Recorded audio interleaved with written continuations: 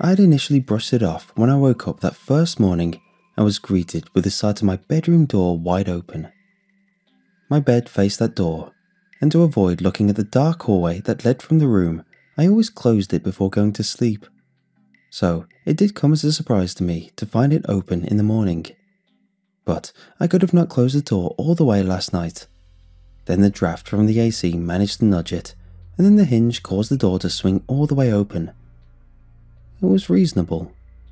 So I went about my day per usual. Soon again it was night time. Only this time I made sure to close my bedroom door until I heard the slight click of the lock sliding into place. Morning came once again, and as any other day besides yesterday, I woke to my closed bedroom door. I got up, dressed for work, and headed into my living room. The door to my pantry was open.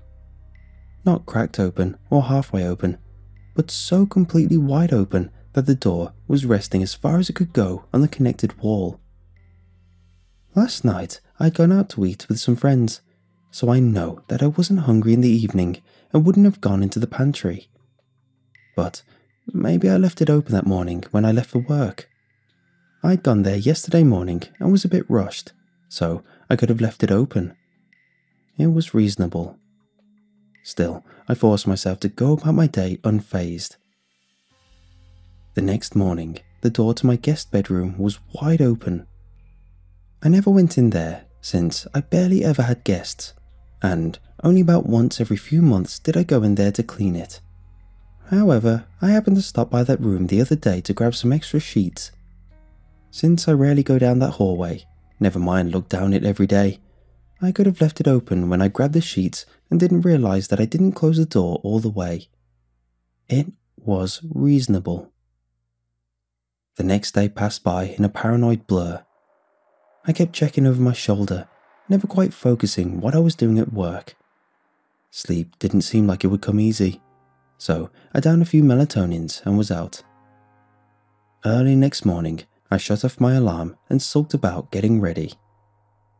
I was still a little drowsy from the pills, but nonetheless headed out to the bedroom without delay.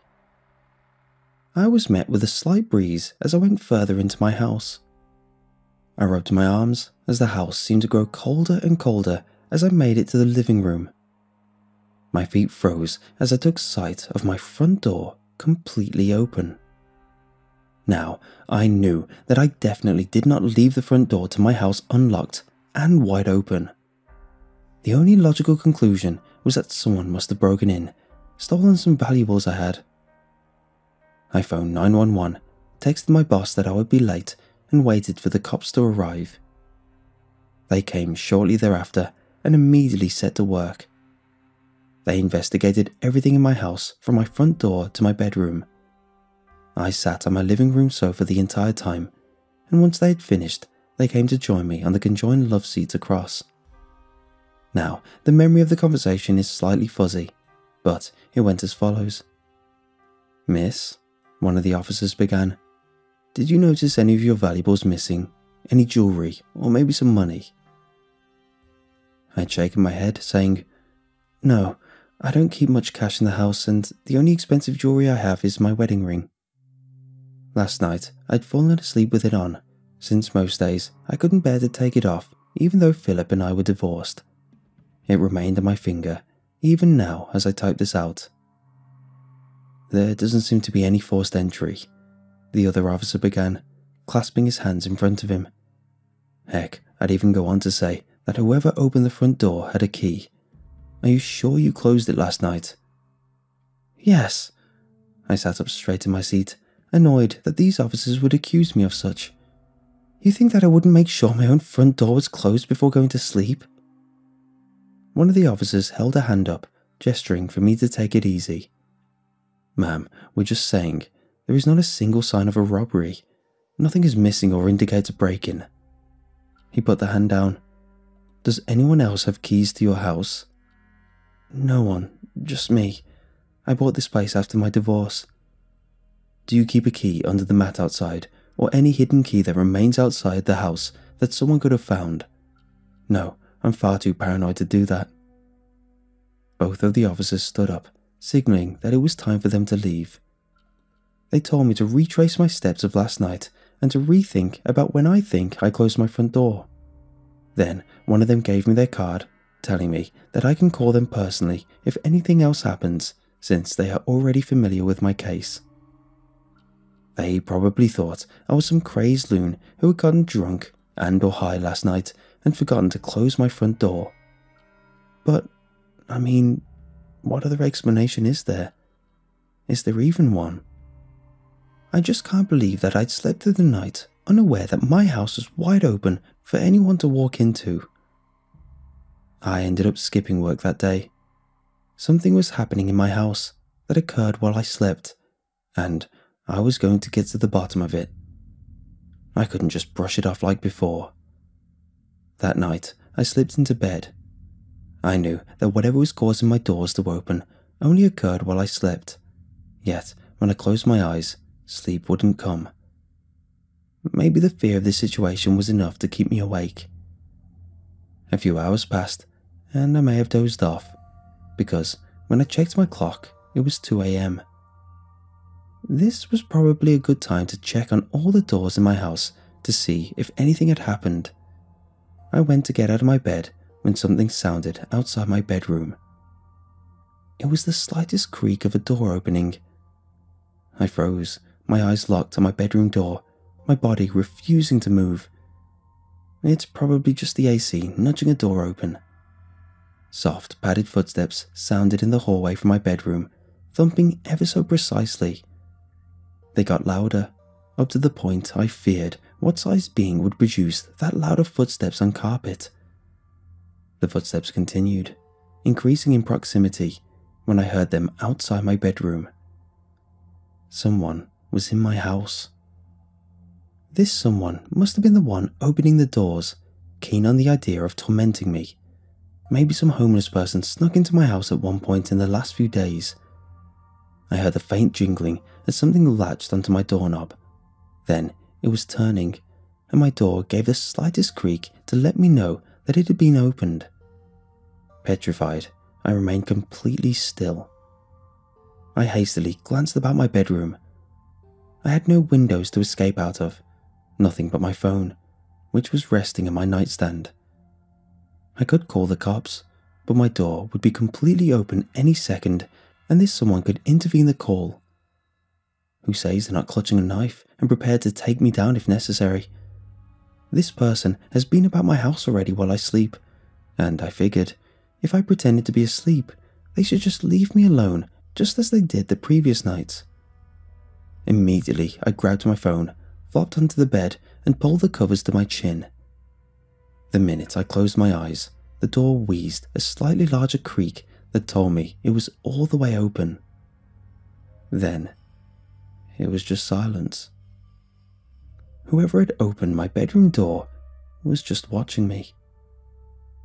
I forced all emotion from my expression as I pretended to sleep in my bed, my phone still clutched in a death grip against my chest, my entire body going still. Suddenly, I felt the hot wisps of someone's breath on my forehead. I shot up in my bed, launching myself against my headboard. My eyes were wild, my chest struggling to move so to keep air from going in and out at a steady pace. However, the air caught in my throat as my entire body froze in place. Once I caught sight of the thing that was standing at the edge of the bed, right where I'd been laying. Its body was overgrown, with a slight hunch in its spine that told me it was taller than originally perceived. And I say it because there was no definable features that led me to think this thing had a gender.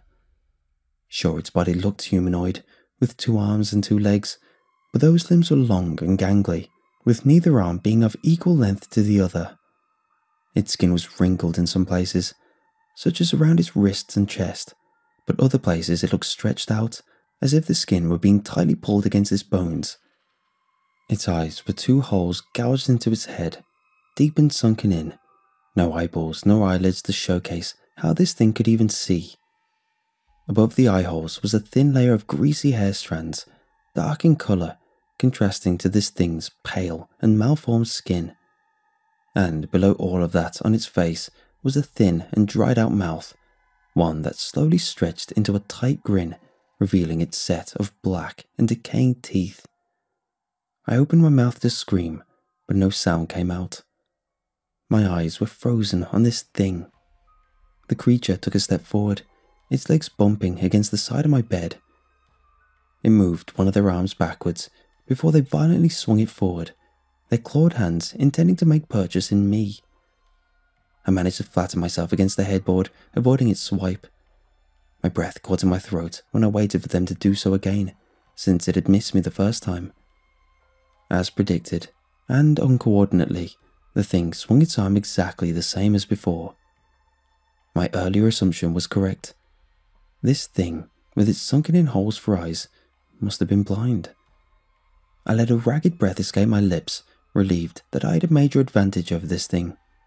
But the second my breath left my lips, the thing's head snapped up to my exact location, and without a beat, it bent down on its misshapen legs and launched itself at me. By a mere second, I managed to roll over on the bed and hit the floor. I didn't waste another moment and began running, heading straight into my living room. The thing was right behind me, chasing me without so much of a hint of hesitation. It barreled through everything in my house, knocking over my coffee table and a lamp in its desperation to catch me. I sprinted to my front door, which of course was closed now. I snatched my car keys from a hook nearby and heaved the door open. I made it outside onto my porch, and I went to slam the door shut to delay the thing, but its engorged foot stopped the door right before it could close. Two clawed hands appeared on the side of the door, clutching the metal frame. Desperately, I still attempted to close the door when I felt the true strength of this thing as it began pushing the door back open. It was way stronger than me, easily opening the door back up despite my opposing force. Quickly, I decided that it was a lost cause. Abandoning it, I dashed to my car. Then I began driving and didn't stop until I was a few hours out of town. The fear in my spine didn't lessen until I stopped by a motel and bought a room for the night. Even now, as I sit in this motel, typing away into this website, I pray that someone here knows what to do. I've concluded that the thing must have been living in my house all that time. Maybe in my guest room, maybe in my backyard, or maybe even squeezing itself under my bed while I slept. But it must have been looking for me, and each door it left open was its attempt to locate me. The only reason it never found me until now was due to its blindness. It had to be. Otherwise, I would be dead now the first night it was in my bedroom. I don't know if that thing is following me, or if it can. I don't know that when I do manage to go to sleep, if I'll wake up to it standing before me, my motel door wide open. I don't know. And that is what scares me the most.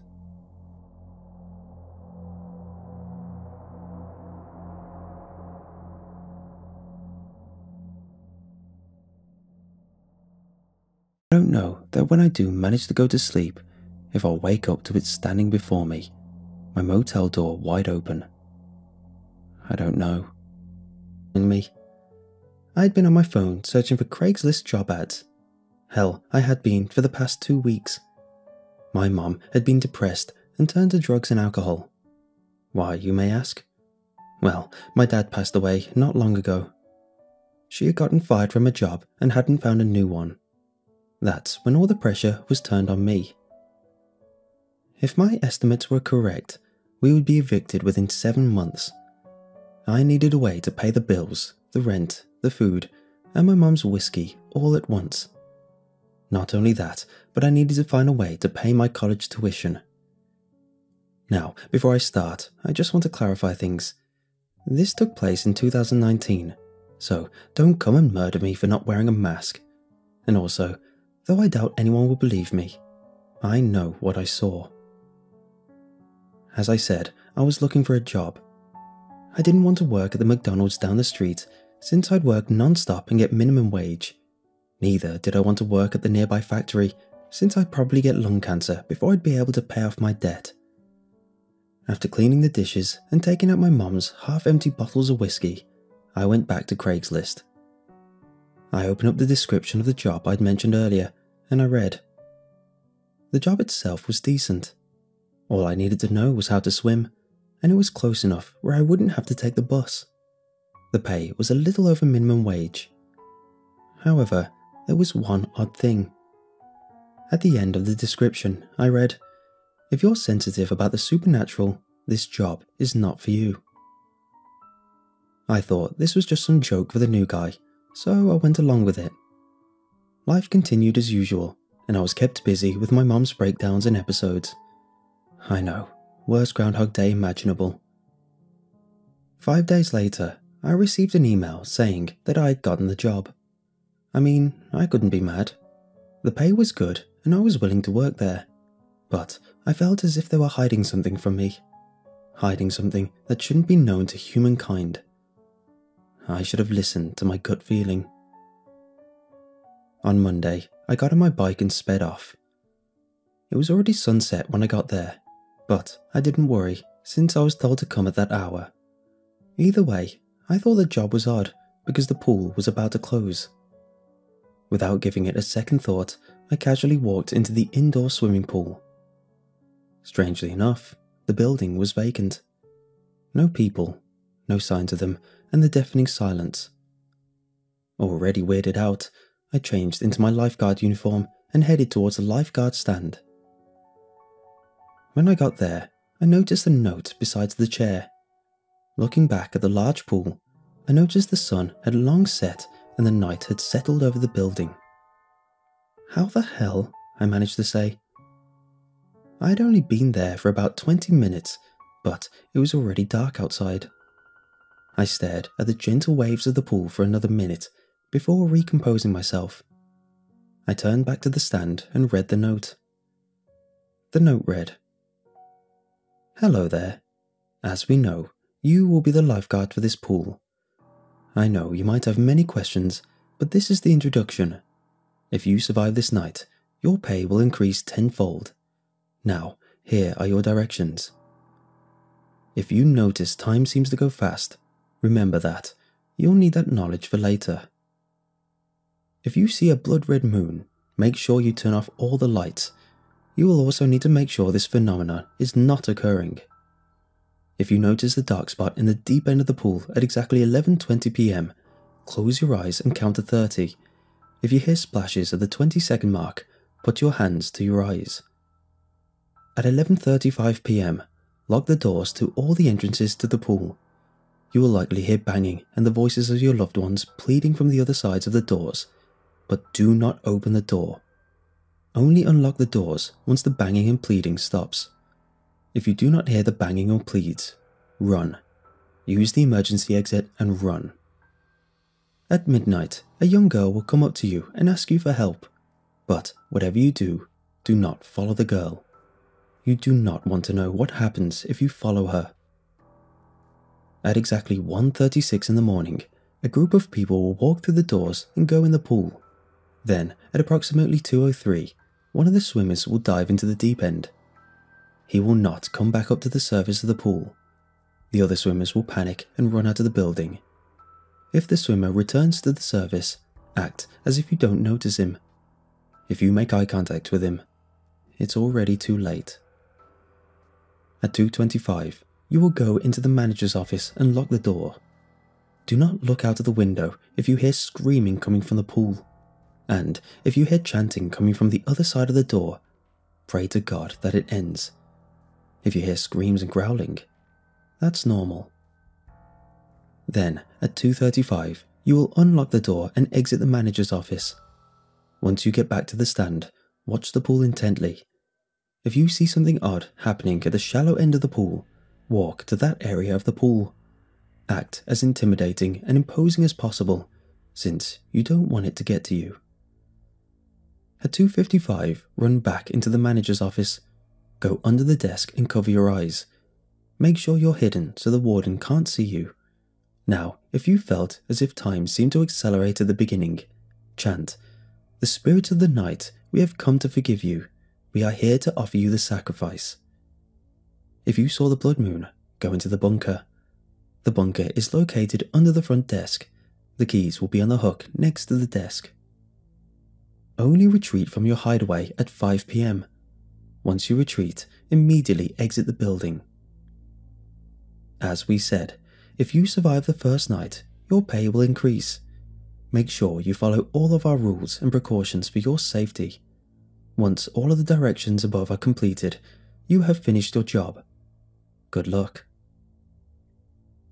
I was weirded out. I had never been a believer of the supernatural or gods. This absolutely had to be a prank.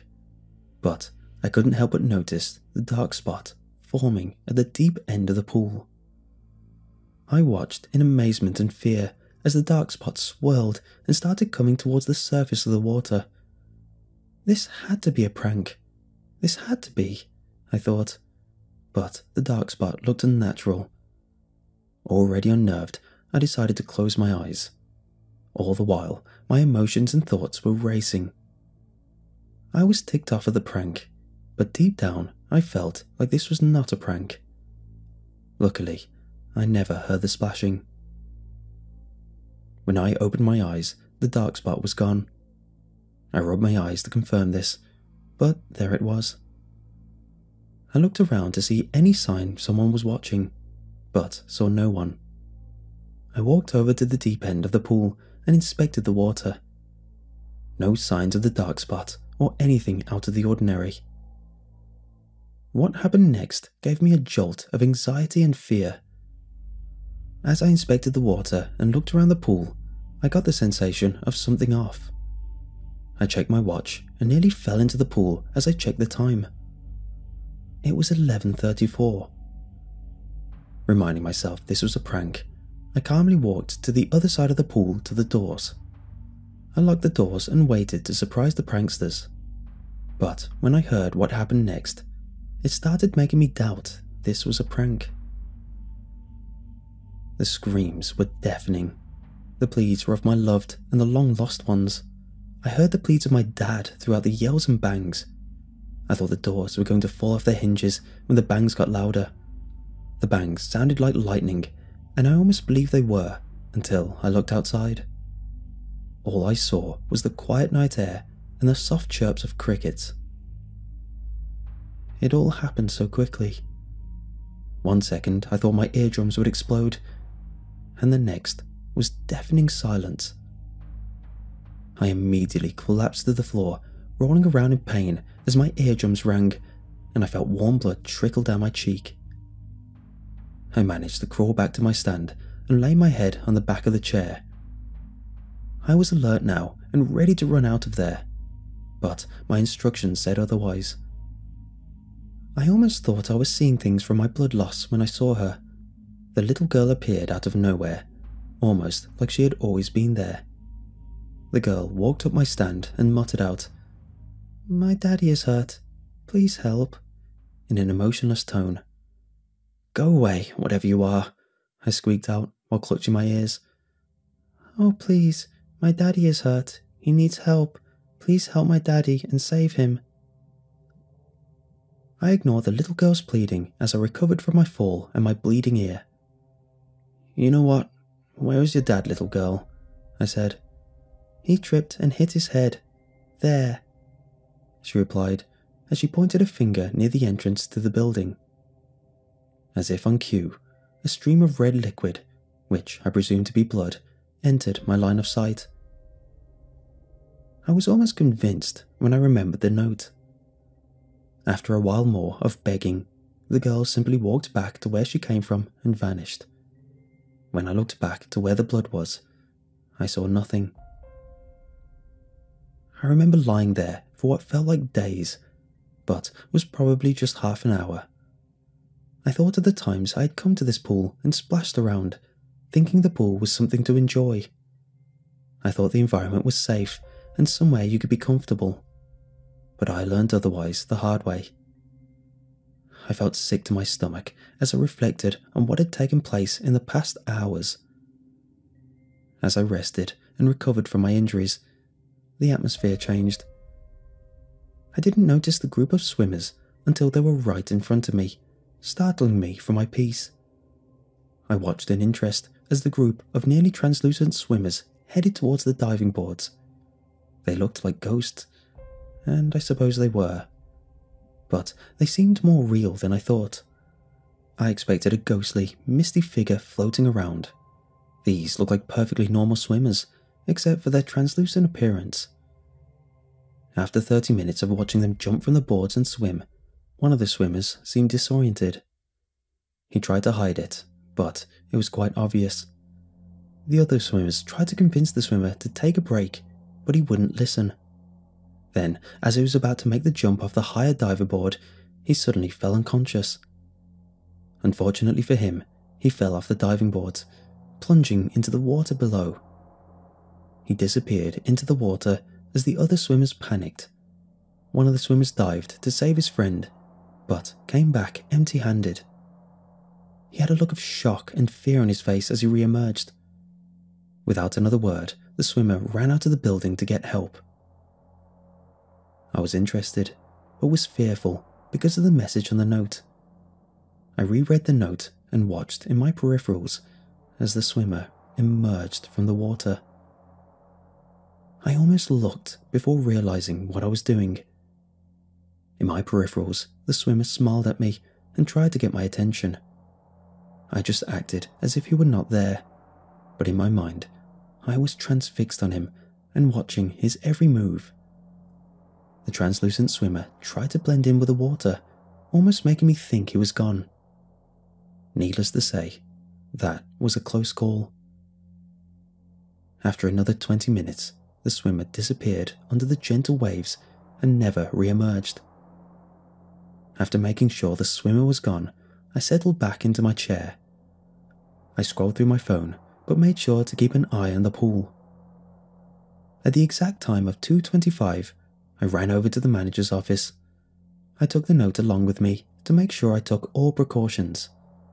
When I got to the manager's office, I noticed another note below the desk. If you're still alive, read this note. While you're in the office, make sure you're not facing the window. Also, make sure the things outside don't see you. I know this is your first day in the job, but this is more of a test. Over time, you'll build the strength and become a member. It's not our choice to decide if you will work for our corporation, but even if you quit on the first day, you will receive $5,000 in compensation. We will discuss legal closure once you make it through the night. Make sure to follow instructions for your safety.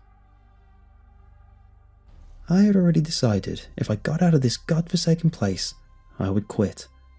I wouldn't be able to endure this on a daily basis. Hell, I'd barely made it through the night. So there was no way I was going to do this one more night. I know it's hard to believe, but all of this was real and happened to me. I myself wouldn't think this actually happened if it weren't for my first-hand experience.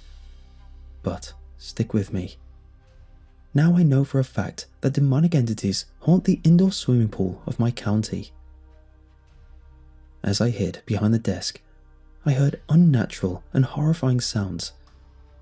Just as I locked the door behind me, I heard splashing coming from the pool. Then an ear-splitting scream erupted from the other side of the door. I quickly hid under the desk and covered my ears to try and block out the noise. However, the noise was replaced with a low and guttural growl, almost the type a werewolf would make. But I didn't dare look out the window to see the commotion. As I expected, the noises stopped at exactly 3:35.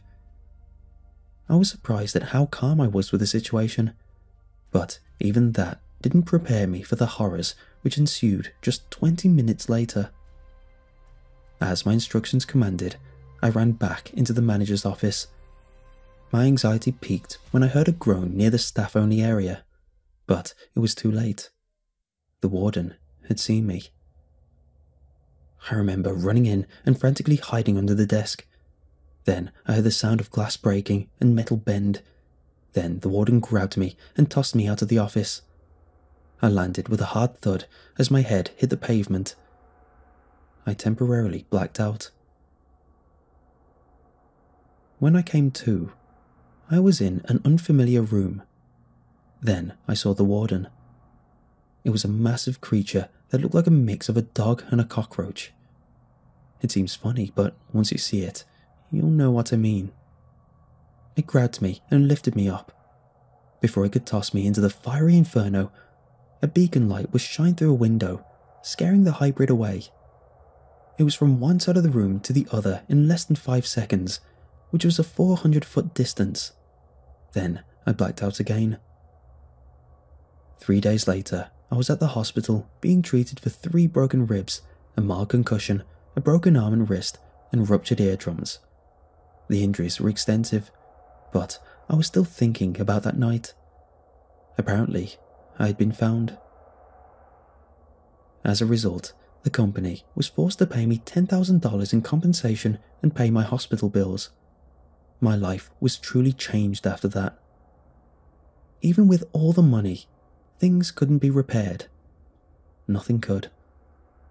I was forced to sign a deal with a company to never tell anyone about the horrors I witnessed that night. Even if I were to tell someone, they wouldn't believe me. They'd just dismiss it as the insane ramblings of a teenager. But one thing is clear. I am never going back to that place.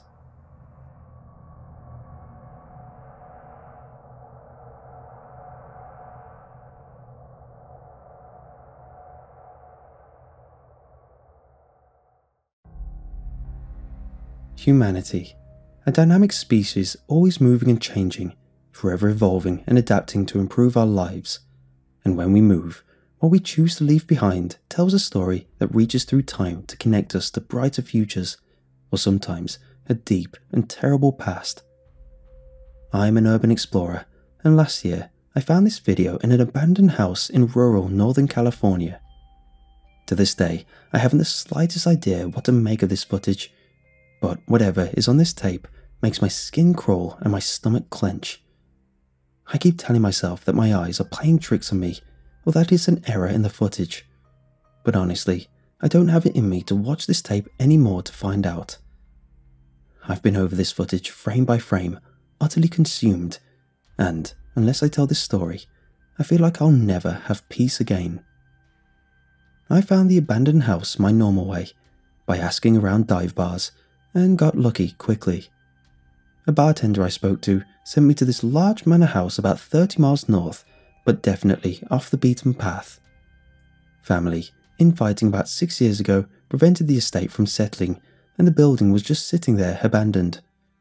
Pretty cool, right?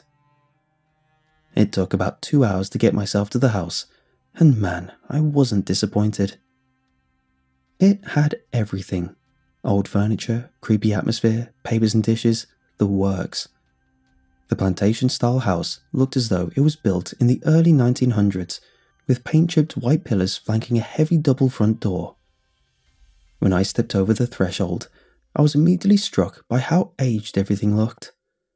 It seemed as though the previous owners left in the middle of breakfast and never returned. Dust-caked dishes still lined the strainer, clothes sat folded on the couch in front of the room, and plate settings sat on the dining table.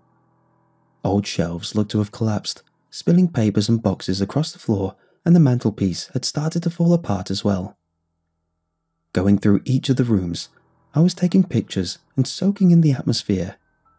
I nearly tripped in the kitchen and kicked what looked like a camera across the floor. It was a somewhat dated Sony model video recorder, definitely less than 5 years old, and honestly, I thought I just scored a free new camera. I scooped up the camera and continued my roaming through the house. As I was leaving the house, I moved past a very old, very rusted door near the kitchen. My hands were full and I was losing the light, so I thought, screw it, I don't want tetanus, and left. I trekked back home, feeling pretty damn good about my day. I was excited to post my new pics and to see if this new camera worked. So I plugged in the camera and it started charging from a very dead battery. Once I'd finished posting and saw that my computer had picked up the new device, I opened the storage file. In the file on the camera were several videos named Connecticut, Norway, and New Video. I went ahead and watched Connecticut. only to find out that the former owner, Miles, was an urban explorer like myself with some major differences. The biggest difference was a copious amount of drug use once he got to the locations. Looked like meth, but I'm no expert. Not cool, but explains why he forgot his camera. I even went ahead and found him online and looked through his pictures. Nice guy, just a lot of issues.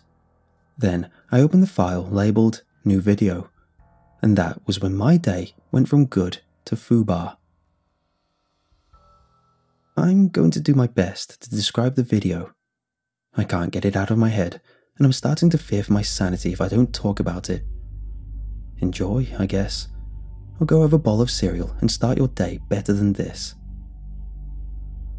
The video starts with Miles driving down the same dirt and gravel road that I took to get here. He parks his Jeep in the same exact spot as me before making his way up the gravel driveway. Throughout the walk, Miles keeps up a steady stream of commentary to the camera, calling us his fam and narrating the scene like in the other videos. As he walks up to the front door of the house, the camera spins as he stopped and frantically searched his pockets. I can barely hear him say, "God damn it, it's in the damn hotel. Damn it, damn it, damn it, damn it. Right, well let's make this quick then, guys." Guiltily, I chuckled at him for forgetting his stash. He stepped through the doorway and began to wander around, and I was immediately shocked that the house was much cleaner than when I saw it. No piles of papers or boxes or clothes or any of the refuse tossed around when I was there. I later found out why after watching the Norway video. Miles only went on adventures to steal things from abandoned houses. They call themselves treasure hunters, and they're the reason my hobby is mostly illegal, so my sympathy was at a low point. After a cursory tour, he begins to ransack the place, tossing everything around, looking for something to sell. He pushes over tables and through open boxes, throwing anything that didn't look valuable in a deliberate show for his audience. After collecting a few items, sewing machine, a few picture frames and some tools, near the door, he finally notices the tetanus door I had passed by earlier. I admit that when he tries to open it, I got excited to actually see what was inside. Miles tries the door, only to find it locked. He went outside around the back of the house where a small window sat at the base of the building. The window seems to lead into the room behind the heavy door, but was incredibly dirty. He sets the camera down to find a rock and attempts to smash the window, with no effect. He slams the rock several more times until he jumps back and yells, a fresh cut visible on his thumb. He gives this up and goes back inside, cursing to himself. As Miles goes into the sitting room, he spots an ornate clock sitting on the mantel of the fireplace. Climbing over the piles of clothes, he awkwardly tries to pull the clock off the wall and loses his balance, tipping over backwards. Both Miles and the clock hit the brick base of the mantel in a huge crash. With a stream of curses, he stands up and inspects the clock before looking at the camera saying, "Edit that out."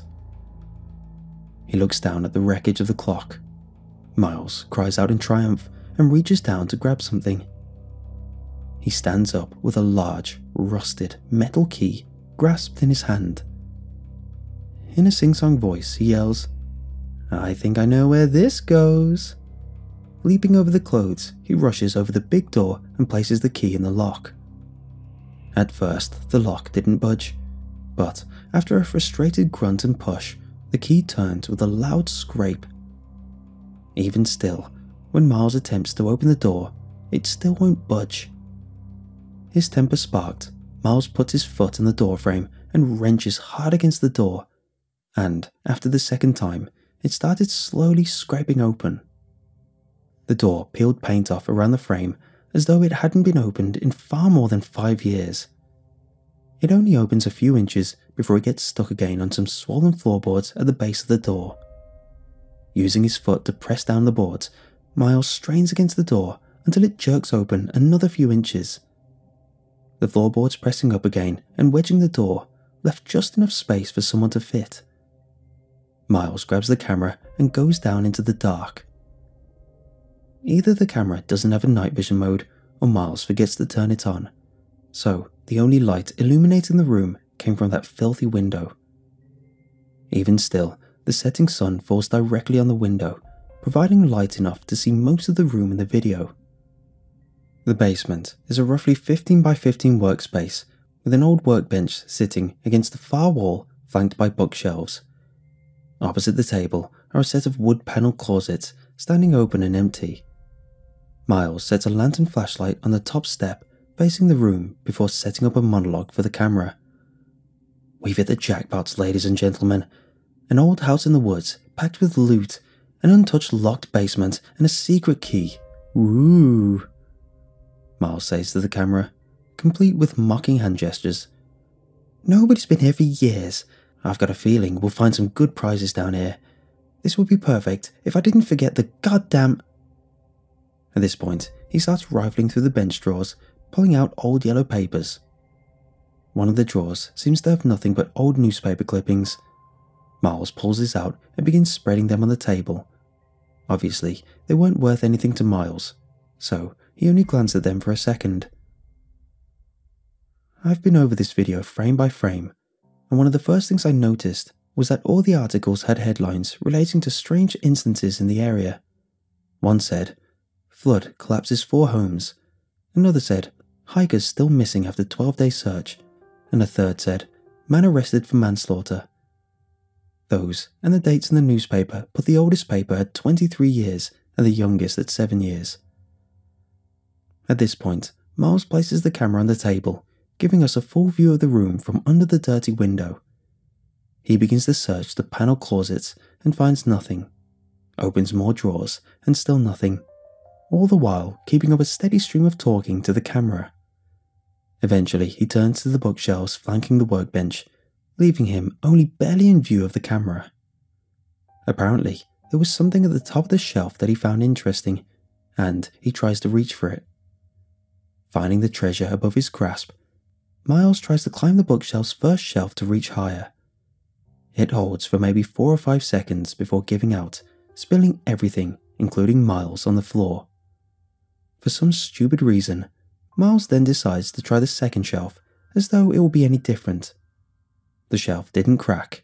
However, as Miles reaches towards the top, the entire bookshelf leans forward and crashes directly on top of him. At this point, a lot of dust kicks up and catches the afternoon light shining through the window, nearly blinding the camera for a full 4 minutes.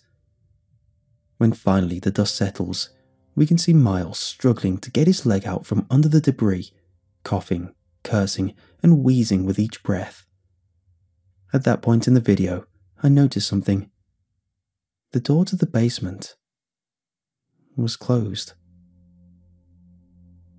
A notification comes up in the video that says, "Low battery, 25%. At this point, something strange starts happening with the camera. Miles' shadow was much deeper than the one surrounding other items, almost appearing like a solid black mass following him on the walls. It didn't act normally. The shadow would twitch from time to time, but that could very well be the camera running low on battery. In addition to this, the audio started a series of 8 taps every 90 seconds. Miles didn't seem to hear the beats, so possibly just another glitch, but it sounded like someone rapping their fingernails against wood. I've gone back dozens of times, frame by frame, and the dust, mixed with the sharp glare from the sunlight, blocks any view of the door, so I couldn't tell when exactly it closed. Then I looked at the audio for when Miles fell and could hear the distinct bang of the bookshelf, Miles cursing, then a full 4 seconds afterwards. There was a slight scraping and a soft click of a door closing, followed by another 8 taps, somewhat faster this time. I think it's all I can hear that it could be. Miles didn't notice this yet and was just uncovering himself from the wreckage. Amidst the stream of cursing, he stops suddenly and looks out the view of the camera, behind where the bookshelf once stood. "Whoa, what the hell is this? Some kind of picture thing?" Miles says, leaning close to the wall. He picks up the camera and points it at the wall. Most of it is in shadow, but the camera can see the top right corner of what appears to be some primitive looking scribbles representing either the moon or the top of a man's head with a dark shape bursting from the top. Encircling the top half of the picture in strange symbols, never seen the likes of it before or since. At this point, Miles turns to grab his flashlight from the top of the stairs as the light was beginning to fade. That's when he notices the door had closed. Frantically, he tosses the camera on the table and runs up the stairs, attempting to push the heavy door open, but only meeting with creaks of the wood wedging the door shut. He starts cursing over and over to himself, grabs the flashlight and starts searching the room for anything to help pry open the door. There's nothing useful, but nevertheless he tries using the broken bookshelf, a desk drawer and a clothing rack to open the door, but still nothing works. Overcome with frustration, Miles bellows out a primal scream and starts running back up the stairs. The shadows from the window are getting long now. All we can see is the flashlight dangling from Miles' hip as he smashes against the door with all his weight. After a few moments, he stops, panting hard and leaning against the door. Of all the points in this video, this makes my skin crawl. As Miles leaned on the door, something I cannot explain or accept happens. Either Miles jumps up and back on purpose, or I don't know what, because the movement deeply unsettled me to watch. Miles's body flies up and hits the ceiling before crashing hard at the bottom of the staircase. The way he moved has kept me awake at night. It was unnatural, but there was nothing to push him. I don't know what to believe. The camera is now vibrating faster at a steady 8 beats each 30 seconds. Miles seems unconscious or resting for about 5 minutes before he starts to stir. As he stands with his back to us and the very faint amount of light shining through the window, I could clearly see 3 long scratches down Miles' back. Maybe he landed on something sharp, but these scrapes look different. The cuts were wide and deep at the centre and thin at the edges, much like how a bear marks the base of a tree. Miles reaches around and yelps as his skin stretches around the now oozing cuts on his back. I've noticed at this point in the video, it looks like Miles' shadow, when he was banging on the door, had burned itself into the screen or lens of the camera. Miles' shadow was still banging on the door while the real Miles was on the floor. Even when Miles stood up and the light changed, that shadow stayed banging on the door no matter how Miles moved. Miles didn't ever notice, so this may be from the camera. What the hell? What the hell? Is all he can get out for a few moments. He then starts rocking back and forth, saying to himself over and over, "It's just withdrawal. You're hearing things again, like in Cabo. You're alright. You can get out of here and get that stash." When Miles is sitting on the floor, cradling himself, his flashlight suddenly turns off with a pop and plunges the room into full darkness except the sliver of sunlight peeking through the window. It was close to night now, and without night vision, I couldn't see anything in the room. Panic seems to overwhelm Miles, and he starts breathing harder and harder. Just the detox, Miles says over and over again until he's worked up into a panic. The light has almost completely gone, so the audio is Miles sprinting up the stairs and throwing his body against the door frantically. There's a notification on the camera, 5% remaining. Those 8 beats in the camera have sped up, now sounding like a phone frantically vibrating on the table every 10 seconds. The next few minutes were awful to hear and made my skin crawl. The room is completely dark. Miles slams his body against the door over and over, heavily breathing, slowly getting more frantic. Eventually, his cries turning into manic, uncontrollable sobs. His beating gets weaker and weaker until he's gasping for air, every ounce of energy pouring from him while he sobs, weakly sobbing about, "Why? Why me?" Then, in a sudden break from the darkness, a loud ripping sound tears through the silence like tearing fabric. The camera tapping, almost constant now, stopped. The silence in the video is deafening. I can hear Miles sob and weep for a few minutes. Suddenly, we hear Miles shout, "What? Who's there?" More banging, another short rip, Get the hell off me, Miles says as the camera picks up scuffling sounds and a loud crash, probably the other bookshelf. Things went quiet for a while, about 70 seconds. I thought the video was over, until a gut-wrenching, soul-shattering scream pierces the dark. I could hear Miles banging on the door with weak, feeble strikes. Miles begins to beg, asking mercy in the darkness, begging to be let go, begging for mercy, sobbing and screaming in turn. The battery of the camera dies.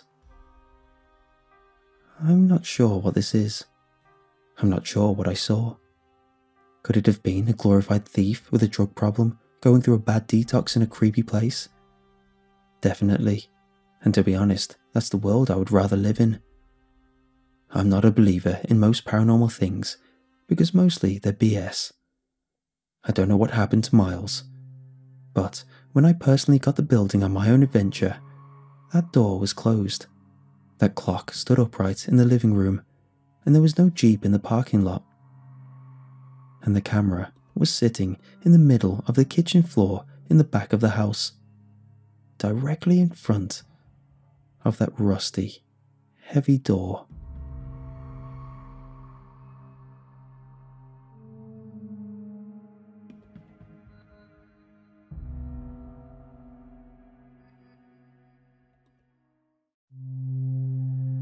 It's not easy living in this city. Everything is expensive, commutes are bustling, and rent is extortionate, especially when you're working as a butcher in a small area of downtown. It's especially harder when you have your childhood dog that you care deeply for. I can't bring myself to give him up, even though deep down I know it's the best option. When looking for a place, I first had to find somewhere that'll allow an animal, which removed most options straight away. And then I have to find one that's remotely in my price range. I succeeded, but at the severe cost of quality. So, my place is a dingy, upper-floor apartment in an area awkwardly far away from anything interesting. But I make it work. A blessing is actually the job.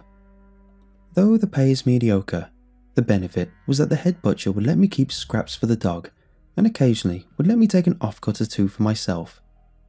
He empathized with my situation and has been such a blessing over the months. For the most part though, my dog, Buster, lives off cheap dry food I can just about afford at the local corner store. Things have been rough though. Recently, Buster has been acting strange lately. I'd always see him pouring at the fridge, which is understandable when I know he wants his weekly meat, but sometimes he'll start pouring at the bag of dried food. For the longest time, he'd never come back for more, even if he wasn't full.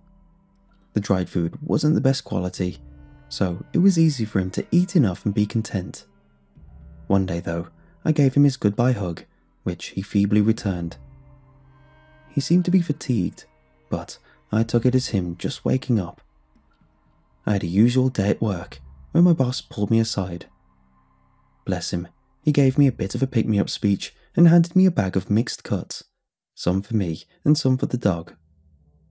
It was far more than what he'd usually give me, and this was after he gave me my usual cuts the day before. I didn't know what to say at first, wanting to politely decline, but knowing how much I needed it. Picking up on this, he just gave me a pat on the back, which urged me out the door. I turned and shot back the same smile he gave me as I left to go home. Knowing the stress I lived with on a constant level, it was a breath of fresh air to have someone who had my back. I happily stored it away, gave Buster some cuts, and went to bed. The next day wasn't so great. When I came home from work, I could hear a faint whining through the door. I cautiously entered to see Buster curled up in the corner, seemingly distraught. I started looking around and saw small claw marks around the skirting boards. It looked like he'd been scratching around the walls. I hoped to God it wasn't rodents in the walls, but when I turned the corner to investigate more, my stomach dropped. The small floor fridge I owned was wide open, its contents warming in the mildew air. As I went to shove it closed, I noticed something missing. The generous butcher's bag of meat I was given the day prior. My heart dropped Did Buster do this? This was a behaviour I'd never seen before. However, he'd been showing strange signs towards his dry food and was acting coy when I looked at him. I couldn't scold him since he wasn't caught in the act, so I resigned myself to my spare meal of instant noodles. Buster had nothing to eat that night. I couldn't say anything about it at work the next day. It would seem so unbelievable to tell my boss that my dog had eaten the whole bag. So when he asked how I was enjoying the meat, I lied that they were great, and I was happy to have eaten well for once. His face was warmed, though my emotions were cold. When I came home, all that welcomed me was a sad dog and more scratches. The first ones were barely visible. However, these newer ones ran deeper. I yelled at Buster and pointed towards them. I didn't know if he got what I was communicating and eventually gave up. I went to bed hungry that day. It was another few shifts before my boss pulled me to his office. On his table was a bag, smaller than the last, waiting for me. I could tell that he couldn't keep getting away with generous donations, so it looked like he was being more reserved this time. We caught up a bit, and I left a few pounds heavier and came home to cool it in the fridge right away. Buster immediately seemed eager at the bit to snap at what was in the bag, but it wasn't one of his meat days, so I made sure to put it in the fridge. To stop any more incidents happening, I took the fridge out the kitchen and left it on the small dining table I had, so it was no longer on ground level. It looked messy. I'm sure if I had anyone over, it would have looked like such a scuffed setup, but luckily no one ever came over, so I had no reason to be self-conscious. This was my assurance that everything would be fine the next day. Things were not fine the next day. Eager to have a meat day with the dog when I came home, I saw the table had been banged up. Grooves etched onto its edge and the fridge was raided. There was no way he could have gotten the meat. The table space was much too small and Buster wasn't known for his agility nor dexterity, but I couldn't deny the facts in front of me. The fridge was emptied of all my butcher's products. I scolded him once more. He acted repentant, but he always did when I took that tone. Days went by and the scratches got worse. I would find them gored in the walls around shin height, some deep into the plaster. Upon seeing them, my blood would boil at the thought of losing my deposit check, and as if he could smell the money in the air, there was a knock on the door. When I answered, I was met with a surprise visit from the building's landlord, here to make an unwarranted inspection and to bother me about rent. Usually these went by smoothly, but I didn't want him to see the damage Buster had made. Despite him always asking to enter, he seemed to take my reluctance as a challenge and pushed past, his weight far more overbearing than mine. His frame wafted past me, followed by his warm odour. He was the visage of gluttony. His skin seemed to be in a perpetual state of sheen from grease, his arms a tangle of dark coarse hair. His face has probably never seen a clean shave in his life. I don't know what was clean less, the apartment or his clothes, both of which were marred with permanent stains with no attempt to rectify. Once inside, he saw the mess. The fridge haphazardly hanging on the table, the furniture damaged with fine grooves, and the walls littered with divots and straight carvings. Boy, did he have a field day. He went around adding up the costs, and by that I mean he just made up prices with every scratch he saw, which added up to almost exactly what my deposit was, minus some change. It was frustrating, yet strangely convenient. He then sent a scouring look at the dog, the dirtiest look, despite Buster not having the capacity to understand it. My mind raced back to all the times he complained about Buster. I've always known him to being a quiet dog, yet my landlord would always complain that he'd bark incessantly when I was out. It woke him up in the early hours of the afternoon. Seems every day was a lion for him. I'd argue back that he didn't bark, or that the afternoon is not a time for a proper noise complaint, but he'd hear nothing of it. All he did was collect rent from his inherited block and do nothing all day. anything that intervened with his lazy lifestyle was an issue to him. In the end of his route, he pulled open my fridge and had a look around. I was confused until he said, "Any meat for me here?" as he stared at the shelves hungrily. "No," I told him, which he seemed to turn away at and took his leave. Why did he come in just as the scratches started? And why did he specifically look for meat? It was weird. Still, I now had the headache of trying to either repair the damages with what little funds I had or forego my deposit when I inevitably leave this place. Days went on and the scratches mounted up. They started small and low, almost like a cat's. However, they progressed higher and higher up the wall, now sitting at knee height and deeper than before. One particular day, I came in with my bagged meat. Just as I was closing the door, a meaty foot held it in place. There was no stopping my landlord from waddling his way in. He hummed to himself as he looked around, furrowing his whole face as he scrutinized all the damages he could see just from the entryway. Once he started going off about the damages, he didn't stop for almost half an hour. In the end, I asked him to leave so I could settle in, and that's when he started eyeing up the butcher's bag I still had in my hand. In my heart, I knew I didn't want to give it up. This was my dog and I's treat for the week. This was special. But he very quickly pulled the damages card and offered to lower the cost if he could have a cut. I reluctantly gave him a slice, and he happily left, knowing he now had infinite power over me. To avoid the dangers of the fridge raid, I cooked the meat that night and gave Buster his treat. He ate it almost too quickly, acting like he hadn't eaten in days, despite his food bowl being empty every time I came back. Which was strange, as he usually savoured his meat as much as I did. As I lay in bed, my mind started running everything back. The cuts that just kept appearing, the meat that kept going missing, and Buster acting like he hadn't eaten in a while. It didn't add up. After a while of this routine, something new happened. Buster started acting strange. He wouldn't greet me in the mornings or evenings with the same gusto. He seemed thinner and didn't have the same spark of joy he once carried. I was worried his age was getting to him or he got a bug, but a vet visit was out of the question unless absolutely necessary. However, it became necessary. I came home to find Buster collapsed. He was breathing, but barely. I quickly scooped him up and rushed to the nearest vet I could find online. The whole way there, all I could think about was how this happened. It started with the possibility that the meats were upsetting his digestive system, or maybe there was something in the walls that was bothering him and was what he was trying to scratch at. But the worst thought was the idea that this was my landlord's way of making one of his mild grievances go away. The wait wasn't too long on paper, but with my mind racing, time elongated to forever. Eventually he was seen to, and they ran their tests.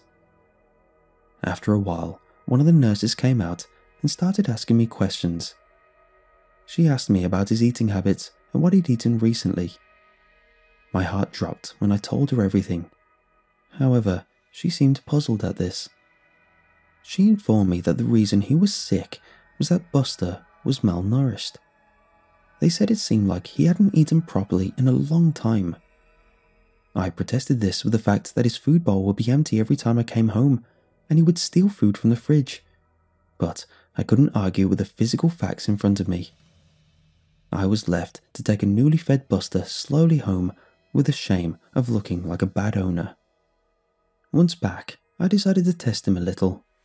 I poured out a little bit of food on his plate. He seemed reluctant at first, despite looking ravenously hungry. After a while of looking around, once he had the assurance I was looking, he hungrily lapped it all down. I was content knowing he'd now eaten, but this only added to the confusing situation unfolding. That night, all I could do was think about everything I knew so far. That the landlord seemed to conveniently come in when the scratches started. He always gave me backhanded comments about Buster. He seemed to know about my meat takings and took a liking to the cuts I had. My theory was this. He was sabotaging the apartment and stealing the meat from the fridge. Once I started eating the meat right away, he started extorting me for slices, knowing I was forced to take the offer. With Buster gone, there'd be more meat, and as a bonus, less noise to keep him up for his daily sleep-ins. The problem is this. I couldn't confront him because I had no solid proof. So that's what I set out to do. I had to dig a little more into my small rainy day fund, but I managed to swing by an electronics store and picked up the cheapest pet cam I could find. The bonus of its budget price was the fact that it was still compatible with my old as dirt smartphone. I was set to be able to monitor somewhere in my house while I was away. The framing was planned to focus on the fridge. I left the camera between some old books pointed into the small dining area where I set the fridge on the table. If the landlord was sneaking in and pinching the meat, I would have a full view of it. Of course, at first, nothing was caught, but I made sure to walk past my landlord with a butcher's bag in hand. He made a snide comment about if I'm going to eat all of it, and I planted my seed here. I told him I was saving it for the next day. This way, he knew it'd be waiting for him if he broke into my apartment. The next day, work went as usual, with my usual grievances with travel. I was anxious to get home and review the tapes. When I got home, all that lay before me was a mess of a scene. My dining table was collapsed, the fridge was busted open on the floor, and the chairs were all scratched up around the legs. This didn't make sense. While investigating, another realization dawned on me. Buster was missing. I straight away stormed to my landlord's room and didn't stop banging on the door until he answered. I did not hold back, yelling at him about what was going on, throwing shade about some of my ideas, which all made him scrunch his face in an anger I'd often see on his red face. When he returned my words, all he threw was that he heard a noise in my apartment, and when he opened the door, Buster ran out. I wanted to go in further, to tear down everything he said and to pry the confession out of his meaty lips, but I prioritized finding Buster above all else and left. I spent hours scouring the streets for him, but ultimately it was a fruitless search. I'd have to put in for him at the pound and local vets, I thought, and resigned to investigating what happened at my apartment. I looked over the mess. The daunting thought of having to clean it up swept to the back of my mind. The camera had a light which indicated there was some footage captured. I reached for the camera to review any movements caught. The first signs of movement was just one of the dining chairs slowly sliding and being jostled around. I was confused at this. If my landlord had walked in, I'd have seen him by now. Next, the other chair started moving with slight bumps and nudges. The sound was awful. Any sound peaked the audio, so it was either a fuzzy silence or the berating of my ears. The scraping sounds were grating enough, but soon enough there was a horrendous scraping sound that was a cut above any noise I'd heard thus far. The table wobbled with each scrape until it looked like one of the legs gave in and the table came over. I just heard the sound of something rummaging in the fridge and the sound slowly crawling away. Did my landlord somehow know of the camera and so crawled in to steal the meat? No way, that would be preposterous. But what other options were there? My idea of catching him in the act didn't work, so I needed a new plan. When I was finished with the camera, I looked around at the damages. The leg indeed looked like it had been haphazardly hacked away. Rough, inaccurate grooves marred around where the leg eventually gave in. The chair legs had similar grooves up to thigh height, though the chairs were still intact. I was dumbfounded. There was no way the landlord somehow knew about the camera and took to crawling with a saw to keep out a shot.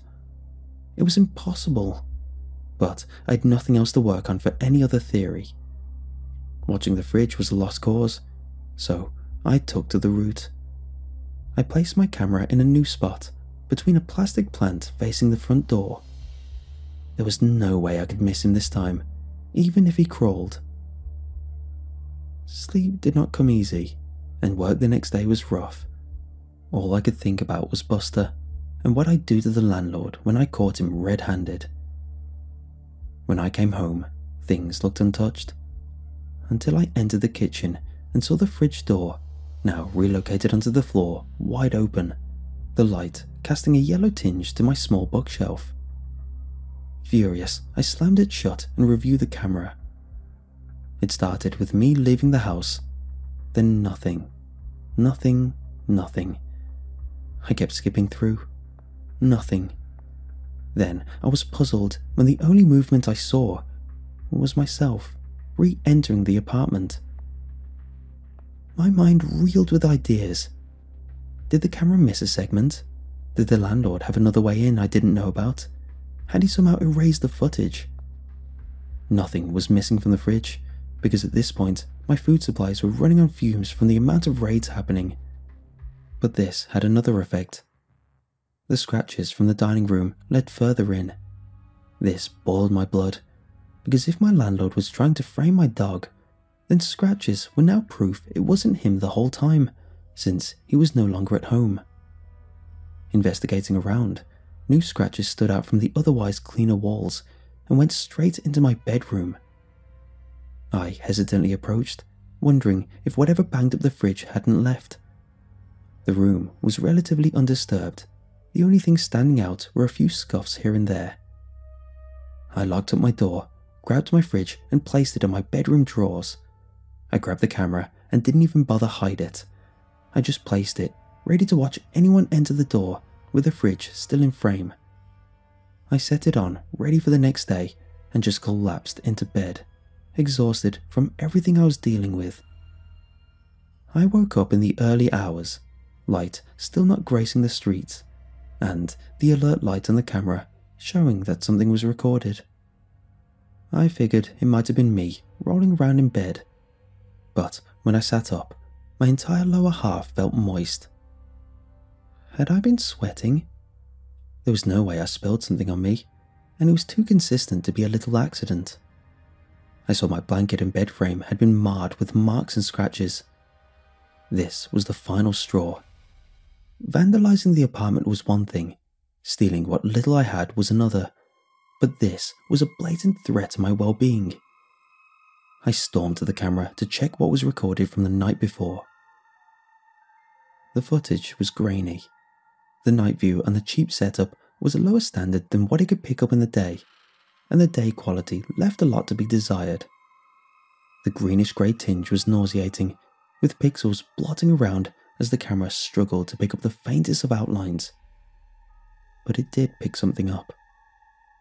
Slowly, in the twilight hours of the morning, my bedroom door was slowly pushed open. It was obvious someone was coming in, and they were being deliberate with how sneaky they were being. I stared intently, trying to make out the chubby outline of my landlord, hoping it was just him, since that was more preferable than some deranged stalker or a serial killer. But my God, was it much worse. Around waist height, a strange shape slowly stumbled in. It wasn't short though. It was long, on all fours as it slithered its way in. The closest it resembled was a Komodo dragon.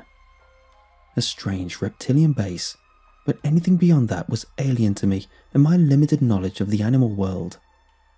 The back was covered in spiny bones, something I can only vaguely liken to the quills of a porcupine, but nothing I'd ever seen had any of that size.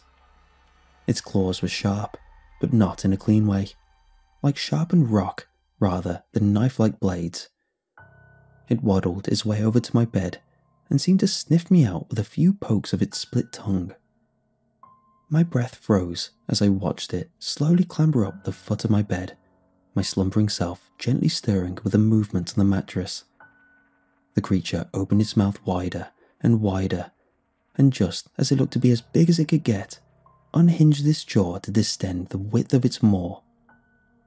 It scooped at my feet with ease and slid forward inch by inch, freezing many times as it did so, seemingly taking its time to keep me in my paralyzed state. Eventually, it got up to my hips, just below my belly, and froze. Its lips pushed a few times on the pudge of my gut, and it just stayed there for an awkward amount of time, seemingly mulling over what its next move is. Eventually, its decision was made, and it slowly slid away, releasing my lower half from its jaw and slithered out of my room. After that, the footage cut. I froze there. Everything I felt I knew had crashed around me, and a terrifying reality I didn't want to admit was sinking into my head. Buster had seen this thing and gotten out while he could. It had been feeding on any meat product for weeks and had almost gotten big enough to eat me. Almost. I went back and checked out the markings around the house, how they started small, but each newer set had gotten deeper, longer, higher. It's growing at a rapid pace, and it's figured out that it's nearly big enough to eat me. I've received a call from the pound. Buster has been found. I've spent the last of my money on a ticket out of the city. I'm going to swing by, pick him up, and leave with what I can carry on my back. Whatever is going on here will have to resolve without me. This is my landlord's problem now.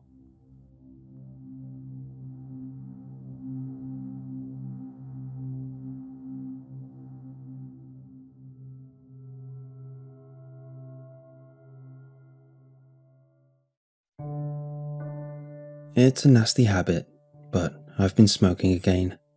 Pretty heavily, honestly. It started because I was bored. Stupid, I know. And it developed from there. I live alone and suffer from that. I don't have enough energy to do anything productive, but I want to feel productive, and sitting on the porch smoking counts as doing something, right? Again, it's stupid and doesn't make much sense. I keep saying I'll quit, but here I am at 6 AM, sitting on my porch with a cigarette lit, not even 5 minutes after the alarm woke me. I live in a rural area on the border of a state park and Route 30. There's a little apartment above the little country market here. If it weren't for the intermittent traffic, it would be a quiet home. 6 AM was one of the few times I could sit on the porch and not hear the constant stream of trucks and semis hauling things across state. If I was lucky, I'd catch glimpses of some wildlife though. Raccoon, deer, once even a bear that made eye contact with me as it steadily resumed its rummaged meal from the dumpster beneath the parking lot. And that more than made up for the noise, I think. I like to think that I always had a friend or two nearby. Kinda pathetic really, but I failed to make any human friends in 2 years of living here. Another thing is the spiders. Tons of them make their home on the porch's railings and the ceiling of the overhang above. They freak me out a little, the sheer mass of them, but I like to think we have a truce of sorts.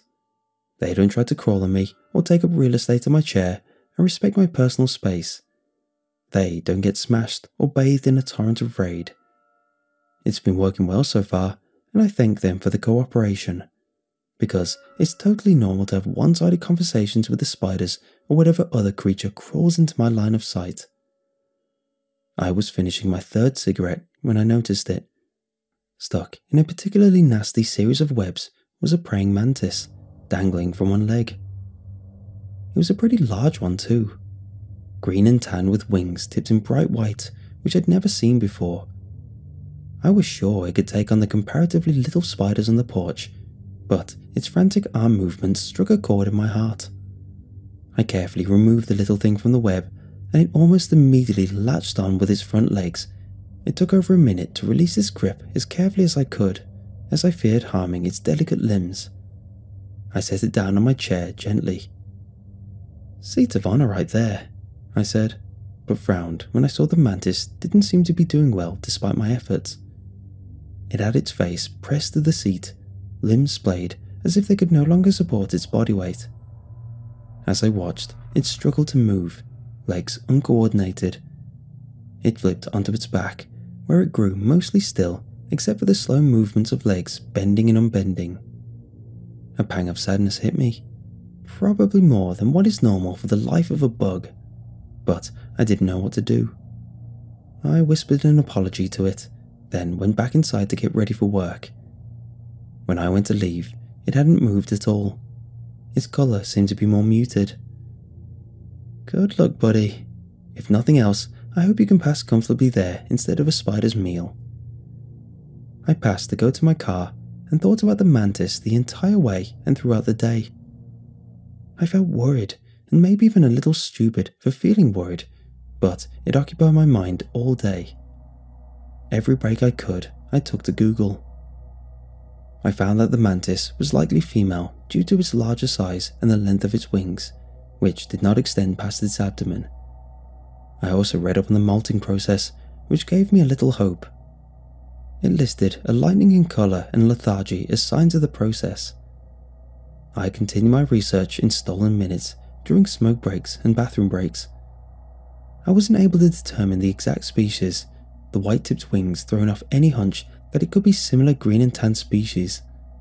It was much larger than the average size of any mantises known in my area too. Its length had dwarfed my hand in the brief moments I held it. I figured it might have been some sort of one-off mutation of sorts. I got home from work a little late after stopping for groceries along the way. It was still there.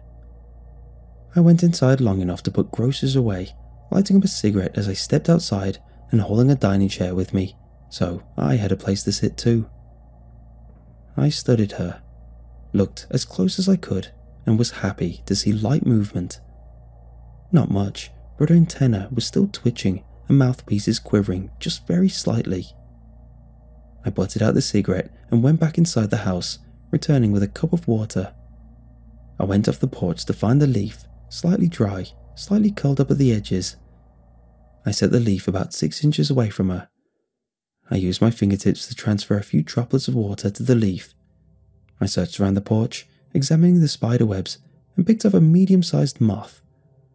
I apologized to the spiders for stealing a meal, reassured them that it was for a good cause, then set the mostly dead but still twitching moth next to the leaf. I don't know if this will help, but if you pull through, at least you'll have a drink and a snack when you do. The mantis, as expected, did not answer. Not much for conversation, that one. I went back inside, thinking my presence might be a continued stress on her. I didn't smoke the rest of the night, but looked out the door every so often.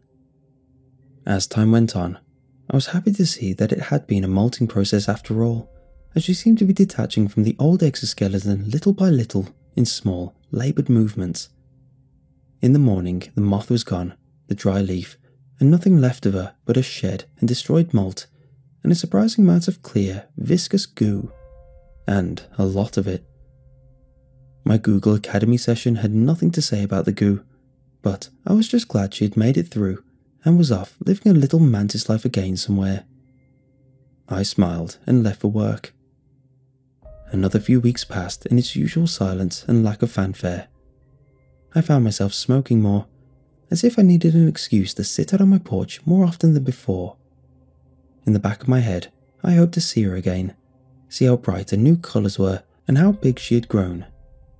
It was dumb, what with a large expansive forest surrounding me, hundreds of acres she could be exploring and hunting. Still, it was a nice thought. Monday nights are trash nights, the dumpster emptied early Tuesday mornings. I'd fallen asleep at some point on my couch, and when I woke up, it was still dark. I looked at the time.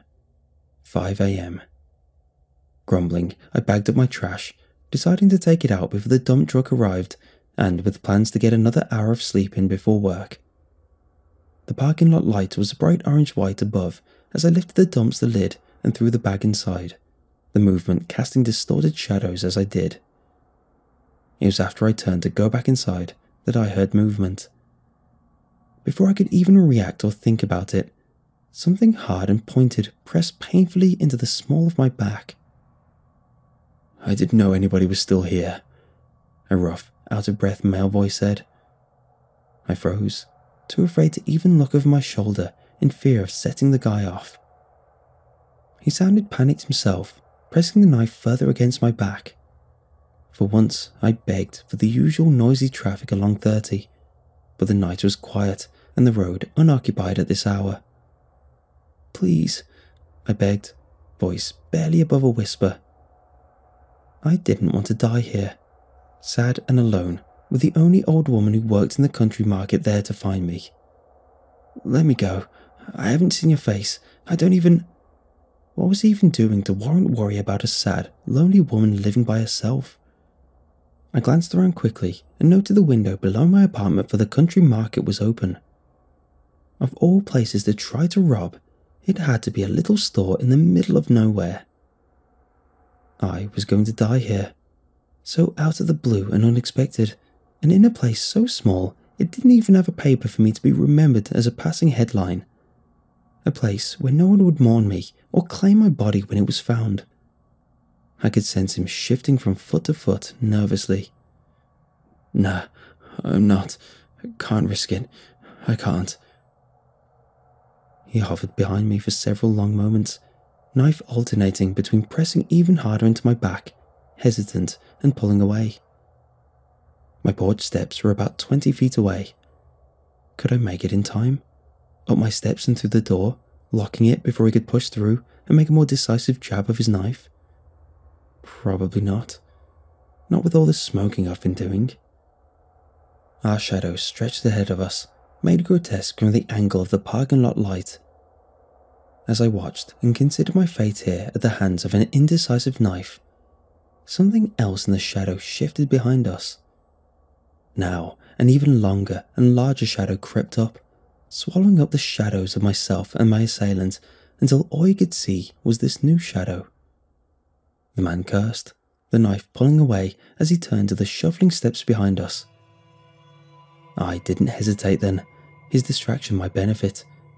I bolted for my steps, taking them two at a time, but not quick enough to avoid hearing the man's screams being abruptly cut off by an echoing, wet crunch. I didn't look back. I crashed through my door, locked it, and made the beeline for my bed where I huddled, terrified and in a disassociated daze as the sun rose and the morning light spilled in through my window.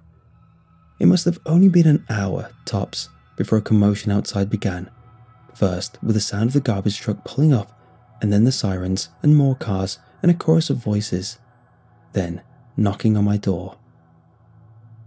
Two officers stood there, the lights of their vehicles flashing below. "Morning, ma'am. Are you the one who lives here?" I nodded, heart hammering in my chest. My mind immediately went to every worst-case scenario, because of course something else could go wrong. My mind landed on the idea that I'd somehow be blamed for the man's death. I assumed he was dead, because those screams and their quick end could mean nothing else. "Did you happen to hear anything in the night? Any unusual activity?" But the two stood shoulder to shoulder and blocked the view. "No, not that I can recall," I lied. Why did I lie? I was out like a light since 10. They accepted the answer easily. I was surprised with how calmly I was interacting with them despite the terror in my head. "Did something happen, officers?" They exchanged glances briefly, but didn't hesitate in their reply. Word gets around in places like this, whether they told me themselves or not. "Looks like a particularly bad bear attack. Guy trying to rob the store below and was in the wrong place at the wrong time," the first officer said. "Not the first bear attack around here," said the second. I nodded again, not sure what to say now. "All right," the first officer said after a long pause. "Well, stay safe, keep on the lookout for wildlife, and be careful not to leave trash out near your door or steps." They turned and descended the stairs just in time for me to glimpse the body, covered in blood in a flimsy sheet that hugged the outline of the body. Tall, broad-shouldered, and alarmingly ended right there at the shoulders. I shut the door, called off work, and stayed inside. No smoke breaks. The next day, I returned to work, not able to justify another missed day of wages to myself. Talk at work confirmed what I saw. The man's head had been taken clean off, leaving only the collapsed body in the parking lot. The head was nowhere to be found. Nobody knew the man, but an abandoned campsite was found in the park nearby. "Bear must have had one hell of the munchies," one coworker said. "Too bad the store security cameras were just for show. Would have liked to see the thieving asshole get what was coming to him." I stayed quiet. When I got home that day, I sat on my porch in my usual chair and lit a cigarette with a lot of unease. I looked out toward the dumpster and the parking lot light, not yet flicked on in the fading sunlight. I thought about the shadow that dwarfed mine and the man's.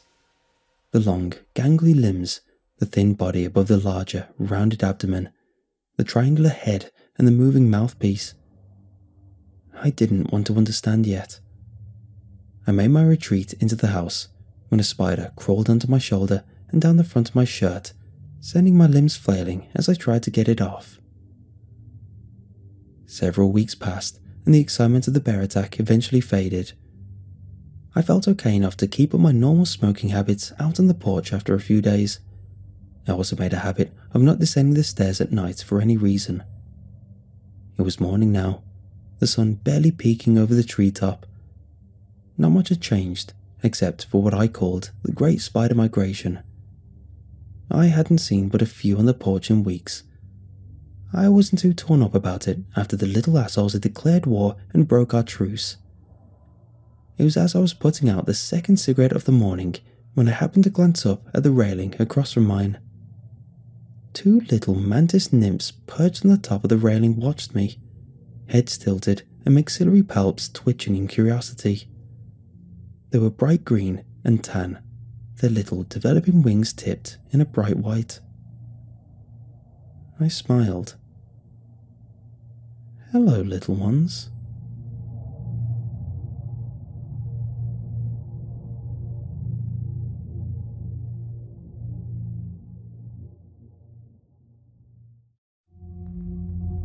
"3 years ago, my neighbour had what can best be described as a mental breakdown. One morning, he stepped onto his front lawn, looked around the street for a few moments, and then went and sat in his driveway, shirtless. I'd watched him do this because I'd just gone out to go to school. When I returned later that day, 7 hours later, he was still there, sitting exactly as he had before when I left. Most of our neighbours had gone to work, seeing the man as they drove past, but none had thought to call the police. He technically wasn't doing anything wrong, so he remained undisturbed for several hours, though undoubtedly watched by anyone who hadn't gone to work or school. I wasn't very familiar with him, passing greetings being the most contact between us in the years we lived next door to each other. My parents were similarly unfamiliar with the man, though none of us could have said that we disliked him or felt uncomfortable around him. He was just a stranger who occupied the same street as us. For the sake of privacy and respect of the dead, I won't share his name. After arriving home that day, I went into my house, made some food and played video games, not thinking about the man, but knowing with a sort of subconscious awareness that he was still sitting, motionless and half naked in his driveway. Hours passed, and the fathers and mothers and general adults began arriving home from work, and the man's presence was beheld a second time, now worrying, inciting neighbourly unease because their children were out to play, and a strange man behaving oddly in the vicinity of children is an unsettling thing. My own parents had arrived by then and questioned me about the man, and I told them as much as I've said now. They told me to remain inside, and then together they joined the other neighbours who had come out of their homes to slowly approach the man, looking like zookeepers warily approaching some agitated animal. I watched them through my window, a sense of dread filtering into my blood. I had no clue why, but felt that something awful was about to happen. The group of adults arrived at the man's driveway, and he sat as still as ever, paying no attention to them. The only part of his body that moved were his eyelids. All else was still, and even his breathing was so faint as to be indiscernible. My father was the first to reach him and said something that I couldn't hear through my window. I opened it quietly, not wanting to give away that I was watching, and managed to make out the phrase, "Are you all right?" to which the man did not respond. Similar questions were asked by other residents, but no one received an answer. I saw some of them exchange worried looks, and a few withdrew phones from their pockets, either to record the strangeness or prepare to call someone, presumably the authorities. My dad, who in his professional life was a student counsellor, wasn't at my school thankfully, attempted to be physically supportive. Kneeling, he placed an arm around the man, who was assuredly sweaty from having sat shirtless in the sun all day. I was understandably grossed out, but that trivial feeling gave way to abject terror when the man reacted to my father's touch. Without hesitation, happening the exact moment my dad's arm fell around his shoulders, the neighbour became suddenly animated and seized my dad by the throat in his hands. My mother screamed, the crowd collectively gasped, and before anyone could think to come to my dad's aid, the neighbour slammed his head on the pavement. In a second, he had climbed atop my dazed father and had landed several blows on his head. By the time one of the neighbours had snapped out of their shock and came to restrain the attacking man, my father's head was a pulpy mess on the driveway, caved in by the neighbours' mania-strengthened blows. I was petrified by shock, the unprovoked brutality of it all. I couldn't begin to process it, to appropriately react to it. I was like a mannequin in that window, staring tried-eyed at the battered form of my father on the driveway. It was chaos after that. My father was well liked among the neighbourhood, thanks to my father having been helpful to several neighbours' children. When the incident happened, a bit over half the gathered crowd wanted to beat, if not kill, the man who had bludgeoned my dad. The other half desperately wanting to maintain some level of civility, pleading with the opposing side to call the authorities and let them sort it out. Despite my father lying dead a few feet away from them, they defended his killer, speculating that mental illness, not malice, had been the cause of the violence and that he deserved treatment appropriate to the circumstances. In the end, no one harmed the man. They all knew, were all vaguely aware, that executing a man in broad daylight where children were watching from windows was not something the neighbourhood could recover from. The police were called, and the neighbour, who had calmed immediately after murdering my father, was taken away. Neighbours were questioned, and everyone reported the same story. My father's body was loaded into an ambulance, black tarp concealing him, and my mother followed the procession of emergency vehicles in her car, firmly instructing me to stay home before departing. She hadn't known that I watched it all, and told me that Dad had been, quote, hurt. As they left, I peeked through the window and saw several neighbours glancing furtively towards our house, their eyes filled with shock and sorrow. Angered beyond reason, rendered almost stupid by it, I left my home and ran to the neighbour's house. It took every nerve, every ounce of will not to look at the bloodstain on his driveway as I passed it. Luckily, if luck is even an applicable term for all this, he had left his front door unlocked. I went inside, for the moment not caring who saw me. I figured I had a right to investigate the house. If they weren't willing to help my father, but were willing to stop me from trespassing, they weren't neighbours at all. The man's house was dark, dust-chocked, and filled with an atmosphere of disuse. Apparently, his breakdown had occurred well before he positioned himself in his driveway. The specific details of his house are largely irrelevant. It had the general makeup of any three-bedroom suburban home, albeit one that had fallen to slow interior ruin. There is only one room, a guest room, that deserves mention. It was here that I found the organisation and examination of a mystery, one that explained the neighbours' bizarre and savage behaviour. Within this room, crudely affixed to the walls, tacked to the boards, stapled to nearly every surface, were pictures of my dad. Earlier, I had thought that mere physical contact had provoked the neighbour, that he would have reacted that way to anyone who touched him. But clearly, evidenced by the pictures in the room, he had some long-held vendetta against my dad. The pictures seemed to date back years, some even of the family when we first moved to the neighbourhood, 6 years earlier. I was only 7 then, and despite the odd obsessiveness of it all, he had had the decency to at least black out my face where I was present. He did the same for my mother's as well. His ire was solely focused on my dad. On a desk covered with folders, these filled with pictures as well, was a small plastic box. It was black, about the size of a glasses case, and was the focal point of the desk. Everything seemed placed around it, but nothing touched it. Something in my gut told me not to open it, to just let the authorities investigate the house themselves when the time came, but my anger motivated me to find answers. Taking a moment to calm my shaking hands, I reached out and lifted the lid. There was a flash drive inside, and nothing else. I took it out, and, as if brought to my awareness by contact with the thing, I saw a laptop beneath a stack of papers nearby. I opened it, and thankfully it was unlocked. I inserted the flash drive and accessed its contents, which consisted of scans of photographs, articles dating back decades, documents of event schedules, personal entries, and map coordinates.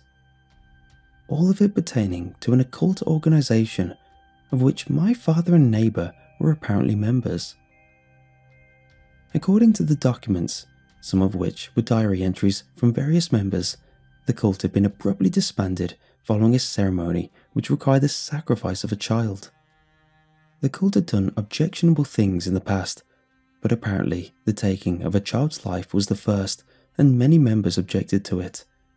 Those who were willing to go through with the abominable rite did so, after excommunicating the unwilling. Following this schism and ceremony, the cult dissolved, the once loyal members expressing extreme regret at having committed the deed due to the nature in which it was carried out, which was apparently far more torturous for the child than planned. My father and neighbor were of those who conducted the sacrifice. The origin of the abducted child was not mentioned in any of the entries and was not one of the points on the map, most of them being location sites for the occult ceremonies. Once the child had been acquired, the ceremony was held and the life was taken. The exact purpose wasn't disclosed.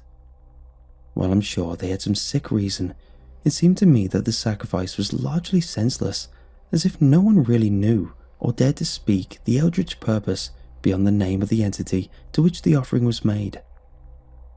I've copied a short entry from the neighbor's digitized diary, omitting nothing. It has been 20 years since that night. He thinks he can just escape it, just move on, brush all that blackness under a rug. He's married now, and he's even fathered a child. But what of the rest of us, those who can't simply turn away from our crimes, even though they remain unknown to the world? I've followed him throughout this period, watching him from the shadows as he goes about his morally unburdened life. It sickens me, infuriates me. I can't sleep at night, can't eat, can barely perform the tedium of my work. Meanwhile, he acts as if he's normal, as if he hadn't done unspeakable things in worship of that lonesome, hypercosmic timekeeper, the Black Horologist. We both have. The only difference is that I feel guilt over them. He doesn't. I've altered myself considerably in the last few years. I'm virtually unrecognizable now to anyone who has known me. Even the others, those with whom I've maintained contact with, say that it seems as if I'm a completely new person. I've bought a home next door to his, and have watched with disgust as he plays the role of suburban family man. His roots are gnarled and blackened, and the only thing that can grow from them are rotten, monstrous stalks. I won't let him go on living this false way. I can't. He's become a counselor of a school, for God's sake. What if he's planning on resuming those diabolical practices, using one of those children he counsels? I can feel my sanity slipping away. The Black Horologist has wound his watch, and time ticks by. The evidence of the man's entry was abundant. There were pictures of the ceremony, entries from various members attesting to the same things, and even a few from my father. His were mostly remorseless and unapologetic, dark, pious. he was sure that his crimes were justified in the worship of this bizarre, time-focused entity. One disturbing entry of his was almost gleeful. He mentions a feeling of beatific joy at having done some unspecific act of mutilation on an animal in alleged service to his master. I found no mention of my mother in any of the files. I was thankful for that at least. I didn't want to think of my dad as an insane cult member, but I suppose it's possible. But my mother, I couldn't imagine her doing any of the vile things detailed in the documents. An hour had passed, and I had no idea when the police would return to conduct a search on the house. I didn't want to just take the flash drive. There was still a lot left to go through, and neither did I want to risk being seen going home and returning with my own drive to copy the files. Luckily, there's that word again, my neighbour had internet access. I planned on uploading the files to an online storage service I had an account with, but the moment I initiated the upload, the files on the drive started being deleted. Before I could salvage any of it, it was all gone, wiped by some security encryption measure in the flash drive. Apparently, he hadn't wanted the data to leave the drive and was willing to see it erased rather than be transferred elsewhere. I no longer had proof of my dad's involvement in a murderous cult, and the only remaining evidence were the pictures. The resultant narrative, rather than the truth, was that my neighbour was simply deranged and obsessive, and had murdered my father for some unknowable reason. That's how it played out in the end. He never said anything to anyone, not the police, not the lawyers appointed to him. People believed it was to avoid incriminating himself further. The pictures in the guest room were undeniably damning, but I believe his silence was not because he was unwilling to talk, but because he was unable to. His mind, if his diary entries are an accurate representation of it, was already greatly unravelled. The man that murdered my father had only done so out of some instinctual impulse, the last vestige of sense in an otherwise broken mind. I relate this story now in the hopes that someone here can possibly provide more information on this profane cult and the sinister being they supposedly served.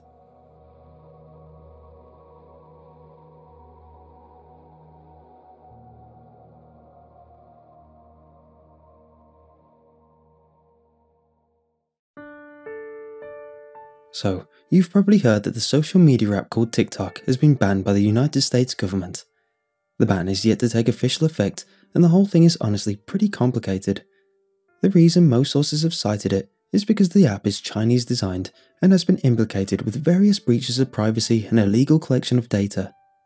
This whole thing is basically a proxy cyber war between paranoid fractions if you ask me, but honestly, it doesn't even matter. Now, as rewarding and constructive as it can be to discuss politics on the internet with strangers, I'd rather not go down that path right now. It's not the real reason it got banned anyway. At least I think I am. I imagine half of you right now probably hate me already, but please just hear me out. Feel free to lambast and or praise me in the comments if you wish, but I'm not here to make myself famous or gain any sort of clout. I'm here because something truly horrifying happened, and the world deserves to know the truth. I was an avid user of TikTok, regularly wasting hours just browsing random videos and periodically making my own. My lawyer has recommended not sharing my username for reasons that will become evident soon enough, so sorry in advance. I had a modest following, but nothing crazy. Most of my videos involved me doing dumb little skits or filming my cats doing something funny. Never had anything big, and by all accounts, it was nothing out of the ordinary. I lived with my parents, and one night I was home alone playing some Apex Legends when my bedroom door just suddenly shut. It made me jump, and I turned around to see what happened. I fully anticipated seeing my brother or another family member with a smug grin, but no one was there. I got eliminated shortly after and got up to check the house, still a bit unnerved. My parents were away for the weekend visiting my grandma, and my brother was supposed to be staying the night at a friend's house. I figured he must have come home instead, but after searching the house and calling his name, I didn't find him. I figured he was hiding to try and scare me, because that asshole loves to make me jump and it's not very difficult. I finally decided to call him, only to find out he was in fact still at his friend's house. I felt chills slither down my spine when he sent me a selfie of himself to prove it. I thought about calling the police, thinking that someone had broken in, but there were no signs of that being the case. Now, this ain't the movies, and I knew immediately that my door wouldn't have shut on its own due to a random gust of wind or some draft inside the house. I was on edge the rest of that night, but nothing else happened. A few days later, however, I was lying in bed at around 2 AM when I heard something whisper my name. I shot up right away, but saw nothing in my room. It sounded like it came from my closet, but when I flicked the lights on, there was nothing there. I began to grow seriously unnerved by that point, and just sat around with my heart racing for a couple of minutes. Just when I had finally calmed down, I was about to turn the lights back off. A cup suddenly fell from the dresser. Water splashed all over the ground, but I barely noticed. A rational part of my mind wondered whether a random tremor from the earth was responsible, but that thought ceased with a single noise. Knock. A sudden, muffled knock reverberated from somewhere in my room. By this point, I was really beginning to panic, and I was about 2 seconds away from sprinting out of my room and screaming like a banshee. I don't exactly know what stopped me from doing that, to be honest. Is someone there? I don't know why I asked the question either, but to my surprise, knock. My heart skipped a beat, and I tried to determine where exactly the knock was coming from. Like before, I thought maybe my brother was messing with me, but it was past midnight and I knew he had to work the next day. Curiosity then mixed with horror, and I formulated an idea. I pulled out my phone and began recording. Can you hear me? I could hear my own voice shaking as I spoke. Knock. A cold chill swept down my spine, but an idea struck. 1 knock for yes and 2 for no, okay? Knock. To ensure it understood, I decided to ask a question to see if it would actually respond correctly. Are you a giant purple elephant? Knock, knock. The knock seemed to change location every time, even with the 2 consecutive knocks. I ended the video and shared it with the tagline, "There is something in my room, holy crap." I then started another video and posed another question. Are you here to hurt me? Knock, knock. My heart breathed a small sigh of relief at that. I shared that video too, and then did a quick check through my house to make damn sure that one of my family members wasn't just messing with me. After confirming that, I went back to my room, now more curious than afraid. I thought I could be the very first person to document paranormal phenomenon firsthand, and that possibility really excited me. Are you still there? Knock. My heart jumped with enthusiasm as the camera rolled. I asked a few more yes-no questions, but most were just simple things that aren't too relevant. After the thing continued to respond accurately, I decided to take things to another level and prove once and for all that I wasn't just being pranked. Can you do something to demonstrate you're here? This was probably a bad idea, and I'm sure I'll get scolded in the comments for it, but I had to know. There was no knock this time, and things just lingered in silence for a couple of seconds. A sudden creaking noise then echoed from my right, and I turned in sheer disbelief to see my doorknob begin to turn. The door popped and slowly rolled open to touch the opposite wall at the foot of my bed. There was no one outside. I shared the video. I was still nervous, but now also giddy with excitement. I thought my discovery of the apparent poltergeist in my room may shock not only the TikTok community, but the world at large. We've all seen those supposed paranormal videos on YouTube and whatnot, of a door slowly opening or some vague, shadowy figure that appears for a few frames, but this was on a whole new level. Not only was the entity willfully engaging my questions, but it was happening right before my eyes. I probably recorded a dozen more videos that night with various captions. I can tell you the exact amount, but all of them had since been deleted along with my account. That was my lawyer's suggestion, and I think he's right. Maybe someone out there archived them, but I hope not. I hope those videos never see the light of day again. Over the next couple days, I continued to communicate with the presence in my room. I contemplated getting a Ouija board to try and ask some better questions, but I knew my staunchy religious parents would probably castrate me if they ever caught me with something like that. Instead, I decided to construct one out of paper, using a Pringles lid as a planchette. I didn't really think anything would happen, but decided to go for it anyway. I had read that you need at least 3 people to make a Ouija board work, something about a certain amount of spiritual energy or something. My good friend Ethan had seen most of my videos and was really interested in what was going on. I invited him to come over and see for himself, and he was more than happy to accept. He arrived late one night, and I explained to him what my plan was. Ethan needed very little convincing and was game basically from the get-go. Ethan and I went to Jake, my older brother's room, and tried to explain to him what I was doing. He clearly didn't believe me when I claimed I'd made contact with something supernatural, but he also swore up and down that he had nothing to do with it. After a bit, I finally managed to convince him to come join us. His eyes went wide when he beheld my crude Ouija board. "Zach, what the hell are you doing?" he asked, looking suddenly uncomfortable. "Jake, there's something in here, I swear. Watch." I looked around the room and took a deep breath.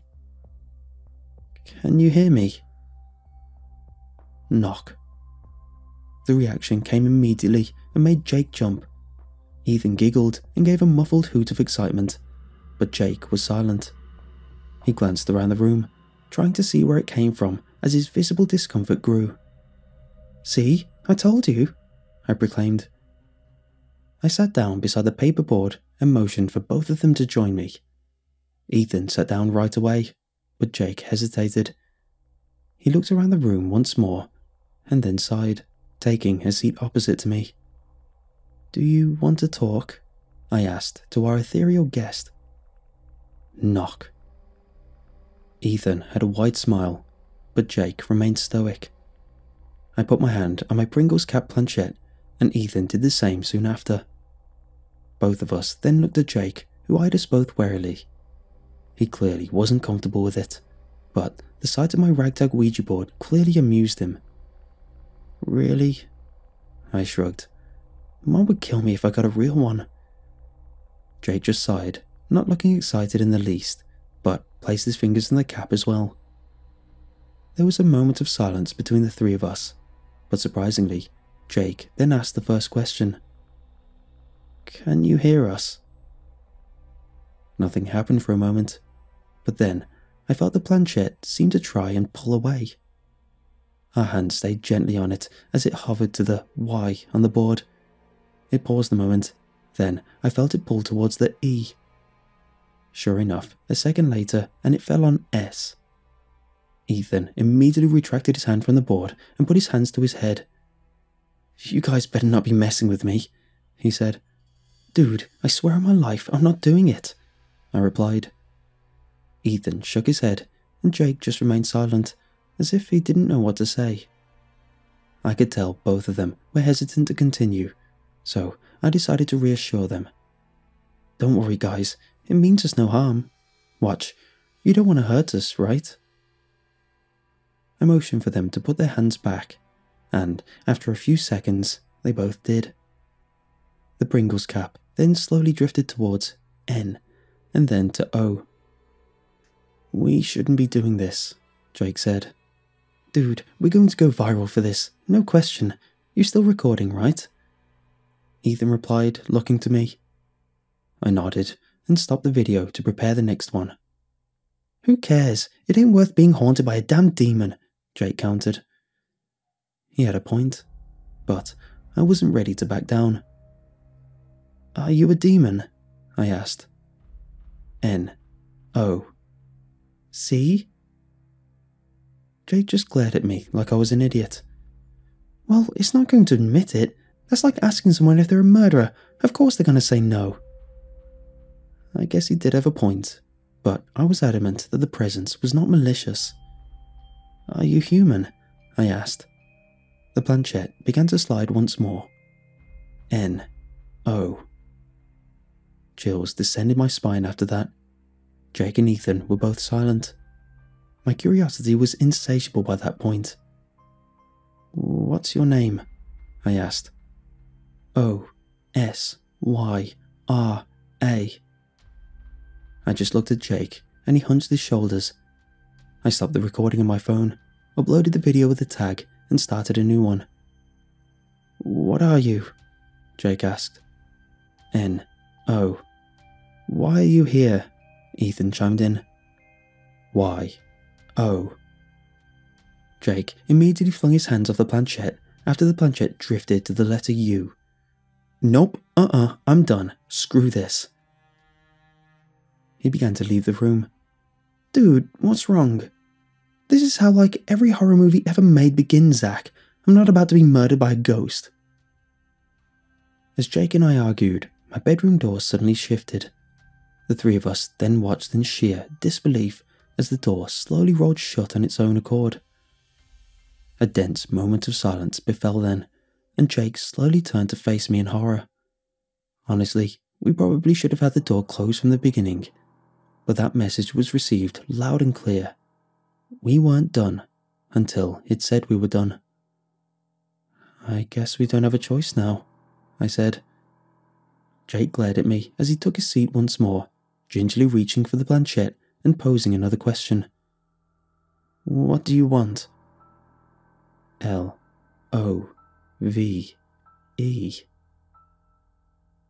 I breathed a small sigh of relief at that. See, dude, he just wants to be loved. Probably just the ghost of someone that's lost or something. I don't know if I was trying to convince Jake or myself of that, but a sudden bang against the wall caused us all to jump. It was louder than any of the previous knocks, and it caused my heart to soar in my chest. This thing clearly had some kind of power to affect the physical world, and that should have terrified me way more than it did. Our hands returned to the planchette, and when it spelled something out, I actually chuckled. S-H-E. Oh, she's a girl. Sorry about that, I replied to her, shooting Jake a pensive smile. I guess even ghosts don't like being misgendered, Ethan said with a chuckle, and Jake just shook his head in response. Are you hot? Ethan just blurted out the question. Jake just glared at him like he actually wanted to smack him upside the head, and honestly, I felt the same. It was definitely not a wise decision to ask a powerful spirit. Yet despite that, it actually got an interesting response. C-O-L-D. Cold. Our conversation went on for a while and spanned multiple videos. Jake, Ethan and I just basically spitballed questions at her, ranging from asinine things like hair colour to more profound questions like life after death. I'll just summarise a few of them now to save some time for us all. How old are you? Old. Where do you come from? No. Have you been here for long? Too long. Are you an alien? No. Is there life after death? No death. Are there more like you? Tupu. Is there something we can do to help you? Yes. What is it? Paravutal. What does that mean? That was the last question she responded to. We asked several more questions, but the planchette didn't move again. I figured that meant it was the end of the conversation. Jake stared at the board for several minutes before abruptly rising and opening my bedroom door to leave. Ethan and I just stared at the board in silence for a few minutes. For some reason, I was suddenly exhausted. I mean, it was the middle of the night by that point, but prior to our little game, I was wide awake. I work nights too, so I'm used to being up all night, but my lethargy made me wonder whether the exchange had taken a toll on my emotions or something. Ethan seemed to feel similar and announced not long after that he was going to head home. I bid him goodbye and locked the door behind him. I went to check on Jake, but he was already fast asleep in bed. Still feeling completely exhausted, I returned to my room. I didn't even have time to find something to watch on Netflix before falling asleep. That same night, I had probably the most visceral and disturbing nightmare of my entire life. I don't even normally have bad dreams, and if I do, I don't remember them. But I don't think I'll ever forget this one. I was in the forest, stumbling around in the dark. It wasn't like my normal dreams where random stuff seems to happen and I have no control over anything. I was perfectly lucid. I remember touching the rough bark on the trees and feeling the velvety leaves as they swayed in the breeze. I walked onward, fully aware of who I was, but without a clue as to where I was or how I got there. The further I went, the more twisted the terrain became. The trees grew in odd, unnatural angles, spiraling like loop-de-loops and other ornate structures. The ground became riddled with holes that seemed to just be empty voids, with some of them being massive craters of replete oblivion. There were these weird and terrifying statues along the way. Large, matte grey slabs depicting all sorts of vile things. Some looked slightly human, most did not. The majority were some horrendous amalgamations of vaguely animalistic parts grated onto a wretched torso. Words simply cannot describe their utterly hideous vestiges in the context necessary, nor can they convey the permeating dread that coagulated in my soul as I beheld them. It was like some deep fear within me had been awakened after seeing those sculptures. After some time, I came to a chasm. Before me sat a massive crater that contained a black darker than anything I'd ever seen before, at least at first. The more I stared at the abyss, the more I saw it for what it was. There was something down there, and I was unable to avert my gaze. I was paralysed in simultaneous bewilderment and unrelenting terror as something began to rise from the pit. Something new. Something old but new. Horrific and beautiful. A girl cloaked in tapestries of night, spewing forth a miasma of appendages that coiled and slithered into countless worlds. Below her, minions of every creed, colour, species and existence festered and writhed about in chaotic ecstasy. They howled and cheered as their blasphemous goddess consumed the worlds, snuffing them into non-existence in their orgy of psychotic bliss. The ultimate contradictions portrayed in that revolting scene were enough to shake my mind to its roots, like simply witnessing it was a sin greater than any I'd ever committed. It was all so wrong, but right in a way I myself cannot even explain. I don't even know if anything I've said here makes any sense to anyone, but I felt compelled to tell it anyway. It's like my hands have ceased to be their own and some other force is compelling them, as though I were nothing more than a mere flesh puppet. I then felt a gaze shift to mine, and as soon as I was sure I was set to be devoured whole, everything vanished. Next thing I know, I'm waking up, gasping for breath in my bed. My shirt and sheets were soaked with cold sweat, and my heart was thundering in my chest. I've had bad dreams before, but nothing so visceral or horrifically profound as that one.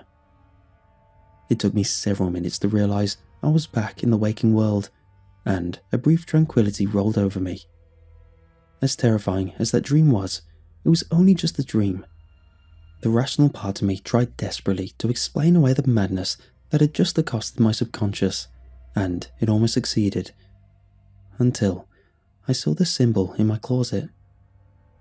It looked like a circle with thorns jutting out of it, like some scribbling made by a child. It was not gently crafted. On the contrary, it appeared hastily scrawled as though inscribed by a deranged man on the last threads of fraying sanity. I rubbed my fingers along it, but it did not smudge nor leave residue on my finger. It looked almost like it had been burned into the wall. I decided then that I had to know more about what we had learned from the entity we had communed with.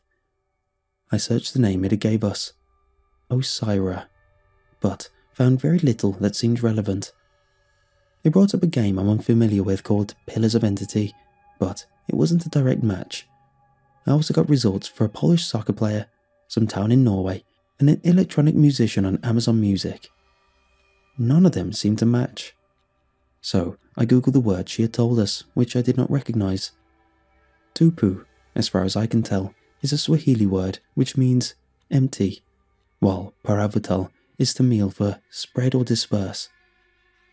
The fact it knew different languages was not that surprising, but the implications were. Tamil is one of the oldest known written languages in the world, predating Aromatic and Latin by a substantial margin. I'm no expert, but as far as I know, it's also a dead language like the other two. Can't imagine there's a whole lot of people that are fluent in it, which leads me to believe that whoever, or whatever Osira is, she is very old. Both of my cats, Truffles and Lemmy, also began to refuse to enter my room. Truffles especially used to regularly sleep on my bed, but he had suddenly stopped even coming near my room. A couple times I saw him staring from down the hall with his ears pinned back and eyes like saucers. I tried carrying him to my room, but before I even got close, he went absolutely ballistic. He began snarling and hissing like he was in a battle for his life, and I dropped him after he shredded my arms with his claws.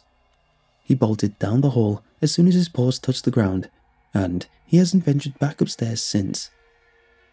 My plausible deniability continued to dwindle the more I learned and pondered upon it. Even if both Jake and Ethan had played along and moved the planchette to prank me, I couldn't explain the knocks. To be honest, I'd long since abandoned the notion that either Jake or Ethan were playing me, and that was before I made another, truly unnerving discovery. By this point, the series of videos that I'd shared on TikTok had started to garner a bit of buzz. Several of them had a couple hundred likes and dozens of comments. It was the usual stuff you see on paranormal videos, with people claiming it's fake, while others offered advice or tried to explain what was happening. Most people just made meme references though, or told me to burn down the house. There was one that stood out from the rest though. Some girl I didn't know had commented under the video with 4 simple words that made my spine tingle. I've seen her too. I clicked on her profile, and like mine, it was nothing special. Just videos of her dancing and doing lip-sync videos and stuff. She had more followers than I did, but nothing that would be considered influencer status. Her latest couple videos drew my attention right away. The first one was much like my first experience. The video showed her in what I assume was a bedroom asking questions and receiving knocks back just like I had. It was captioned something like, "Ong, something is in my house." Her next video gave a bit more context. The first thing it showed was her, and she looked like she had been crying. She went on to explain that she had seen a video on TikTok of 3 guys using a ghetto Ouija board to speak to something called Osira. I knew immediately she was referring to my video. She then actually began to cry and muttered something about thinking it was now in her house too. I always thought the saying, "May my blood run cold," was cliche and overdramatic, but that was the first time I experienced it firsthand. I would have sworn someone had just thrown me overboard the Arctic Express when I heard her say those words. The next video didn't help either. First thing I saw was that same symbol on a wall that had been branded in my closet. Hers was much larger, probably 5 feet wide at least. Now, she could have been a copycat after all. TikTok is known for copying trends and those various internet challenges, but something about her demeanour didn't mesh with that idea. Either she was a brilliant actress, or she was truly petrified. The video just showed her filming the symbol while muttering and softly crying, but the end was truly horrifying. A sudden knock caused her to swivel to the left. A door slowly rolled open, and in the darkness, there was quite clearly a shadowy silhouette looming in the doorway. The poor girl went absolutely ballistic, screaming and crying as the video degraded into a flurry of imagery before suddenly ending. Those first 3 videos were scary enough, but I think it's the last one which really rattled me to the core. The girl started the video filming herself, her expression completely deadpan and emotionless. She just sat in the darkness and stared at the camera, silent and unblinking for several seconds.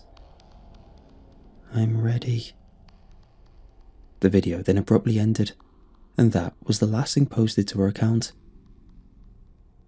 I don't know what she meant by that. Many people in the comments reacted similarly to how others had to my video. Once again though, another comment caught my eye. "I've seen her too." I clicked on that profile and found it was the account of some kid.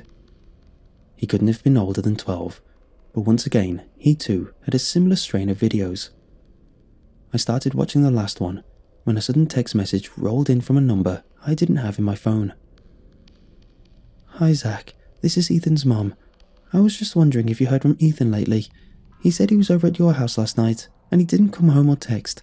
Just wanted to make sure you guys are okay. Hope you're good."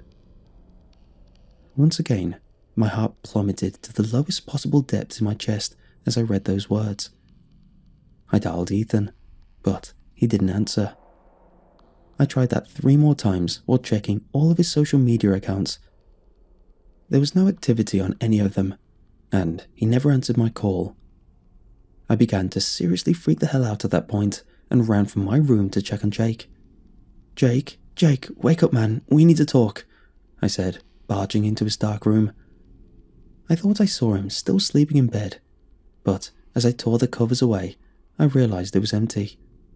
I thought maybe he had already left, but as I turned to walk out, I saw eyes staring at me from the closet. My heart skipped a beat and I stumbled back into the wall as I slumped down. My heart was soaring in my chest and it took several seconds for me to realize he was just sitting in his closet, staring vacantly, completely unreactive to my sudden intrusion. I was partially relieved, but as I tried talking to him, I couldn't get him to respond. I grew angry, shouted and shook him, but he didn't react at all. He was completely catatonic, like he was in some kind of trance. He didn't even blink. Nothing I did could shake him from whatever state he was in. No matter how hard I shook him, pinched him, or even slapped him, he wouldn't respond. Now realizing that something was very, very wrong, I ran downstairs to my mother on the verge of a complete mental breakdown. I tried desperately to explain everything that had happened, but I probably didn't make a whole lot of sense. She finally seemed to clue in when I mentioned that something was wrong with Jake. She rushed upstairs and I tried to get him to snap out of it, but again he didn't respond. I dialed the police, telling them about both Jake and the apparently missing Ethan. Again, I don't know how much sense I made on the phone, but the lady eventually confirmed that officers were on their way. I told them to send an ambulance too, before hanging up and returning to Jake and my mom. The cops arrived a little while later, and my mom and I met them at the door on the brink of utter hysteria. We led them inside and tried to explain what was happening as an ambulance pulled up on the road behind the cruiser. Once again, I doubted if they could make heads or tails of what we were telling them. My mom's priority was obviously Jake, but before she could lead them or the EMTs upstairs, something truly unpredictable happened. I was trying to tell one cop what had happened when something large struck the other cop hard out of the corner of my eye. The impact caused us all to collapse. When I looked back up, I saw Jake, who had apparently just leapt from the second-floor window on top of the cop. Without a word, he began to beat the officer mercilessly, driving his fists into the poor guy's face again and again with vicious intent, while bearing an expression that seemed utterly devoid of either empathy or humanity. The other cop quickly regained his footing and tackled Jake off his partner.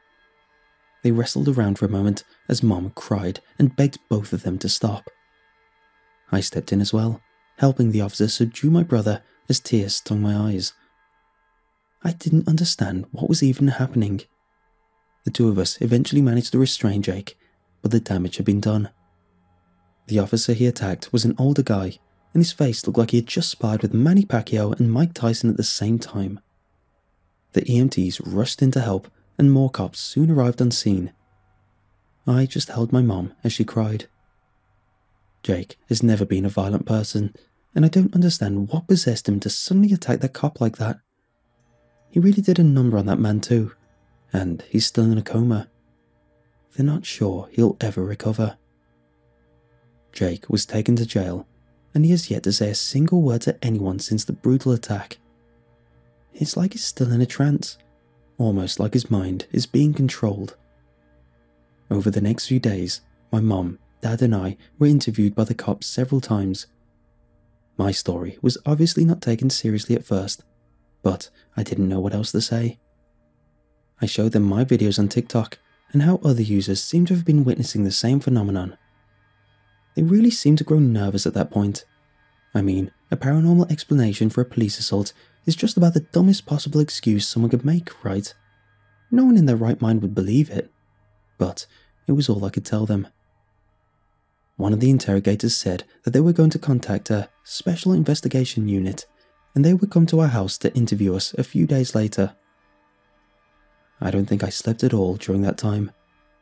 I kept hearing voices and thinking I saw shadows in my room. Obviously, the things that have happened in the last little bit have done a number on my mental health, and not sleeping has obviously exasperated that. But I know there's more to it than that. The Special Investigation Unit finally knocked on the door, and they looked about as generic as I expected them to. 2 men, black suits, with heads utterly devoid of hair of any kind, even lacking eyebrows. The way they spoke was almost robotic. It's hard to explain, but I assume they were FBI or CIA, despite them never actually stating who they worked for. They told us we needed to leave our house while they conducted an investigation. We were too exhausted to argue by that point, and we simply packed our things and drove to a local hotel with Truffles and Lemmy in tow. We've been here almost 3 weeks now, and we still have very few answers. Jake is facing a charge of first-degree assault on a police officer whom remains in critical condition. Ethan's whereabouts are still unknown, and no one has heard from him. His bank account hasn't been touched, and his phone hasn't been used. I tried to call him more, but his phone just goes straight to voicemail now.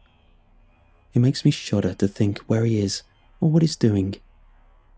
If you happen to see a guy with curly brown hair, about 6'1", heavyset with glasses who responds to the name Ethan, stay away from him. I don't think he can be trusted anymore. Of course, it came out in the news a little while later that the United States government intends to ban TikTok, citing national security concerns. Maybe that's actually true, but I can't help but think there's something much worse at play here. This is all my fault, and I know that now. All I can do is ruminate all the things that have happened lately, and I think I've learned a few things. The nightmares I had, and the response from the Ouija board. That single word that keeps coming back to me. Paravotel, spread or disperse. The video from that other girl on TikTok who said, "I'm ready," is truly worrying to me now. I think that's what this thing, this Osira wants. To spread and grow her influence. I think TikTok became the medium for her to do just that, and I think I let her out. It all started with me, and I am so very sorry for how ridiculously stupid I've been.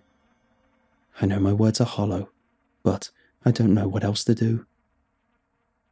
I don't think Osira is a demon. I think she's something else entirely. For all I know, she's some eldritch abomination hell-bent on devouring our planet. I keep having dreams about her, about war, devastation, and pandemonium of all kinds. She is chaos, madness, discord, and debauchery. Just look around at the state of the world right now. I'd say her influence is already being felt. I don't know where we go from here, but if I were you, I would avoid those videos like the plague if they're still out there. She may just choose you next. Either way, a rogue deity of chaos invading the planet through the internet sounds like the most 2020 thing to happen all year. Be safe, everyone. Bad things are on the horizon.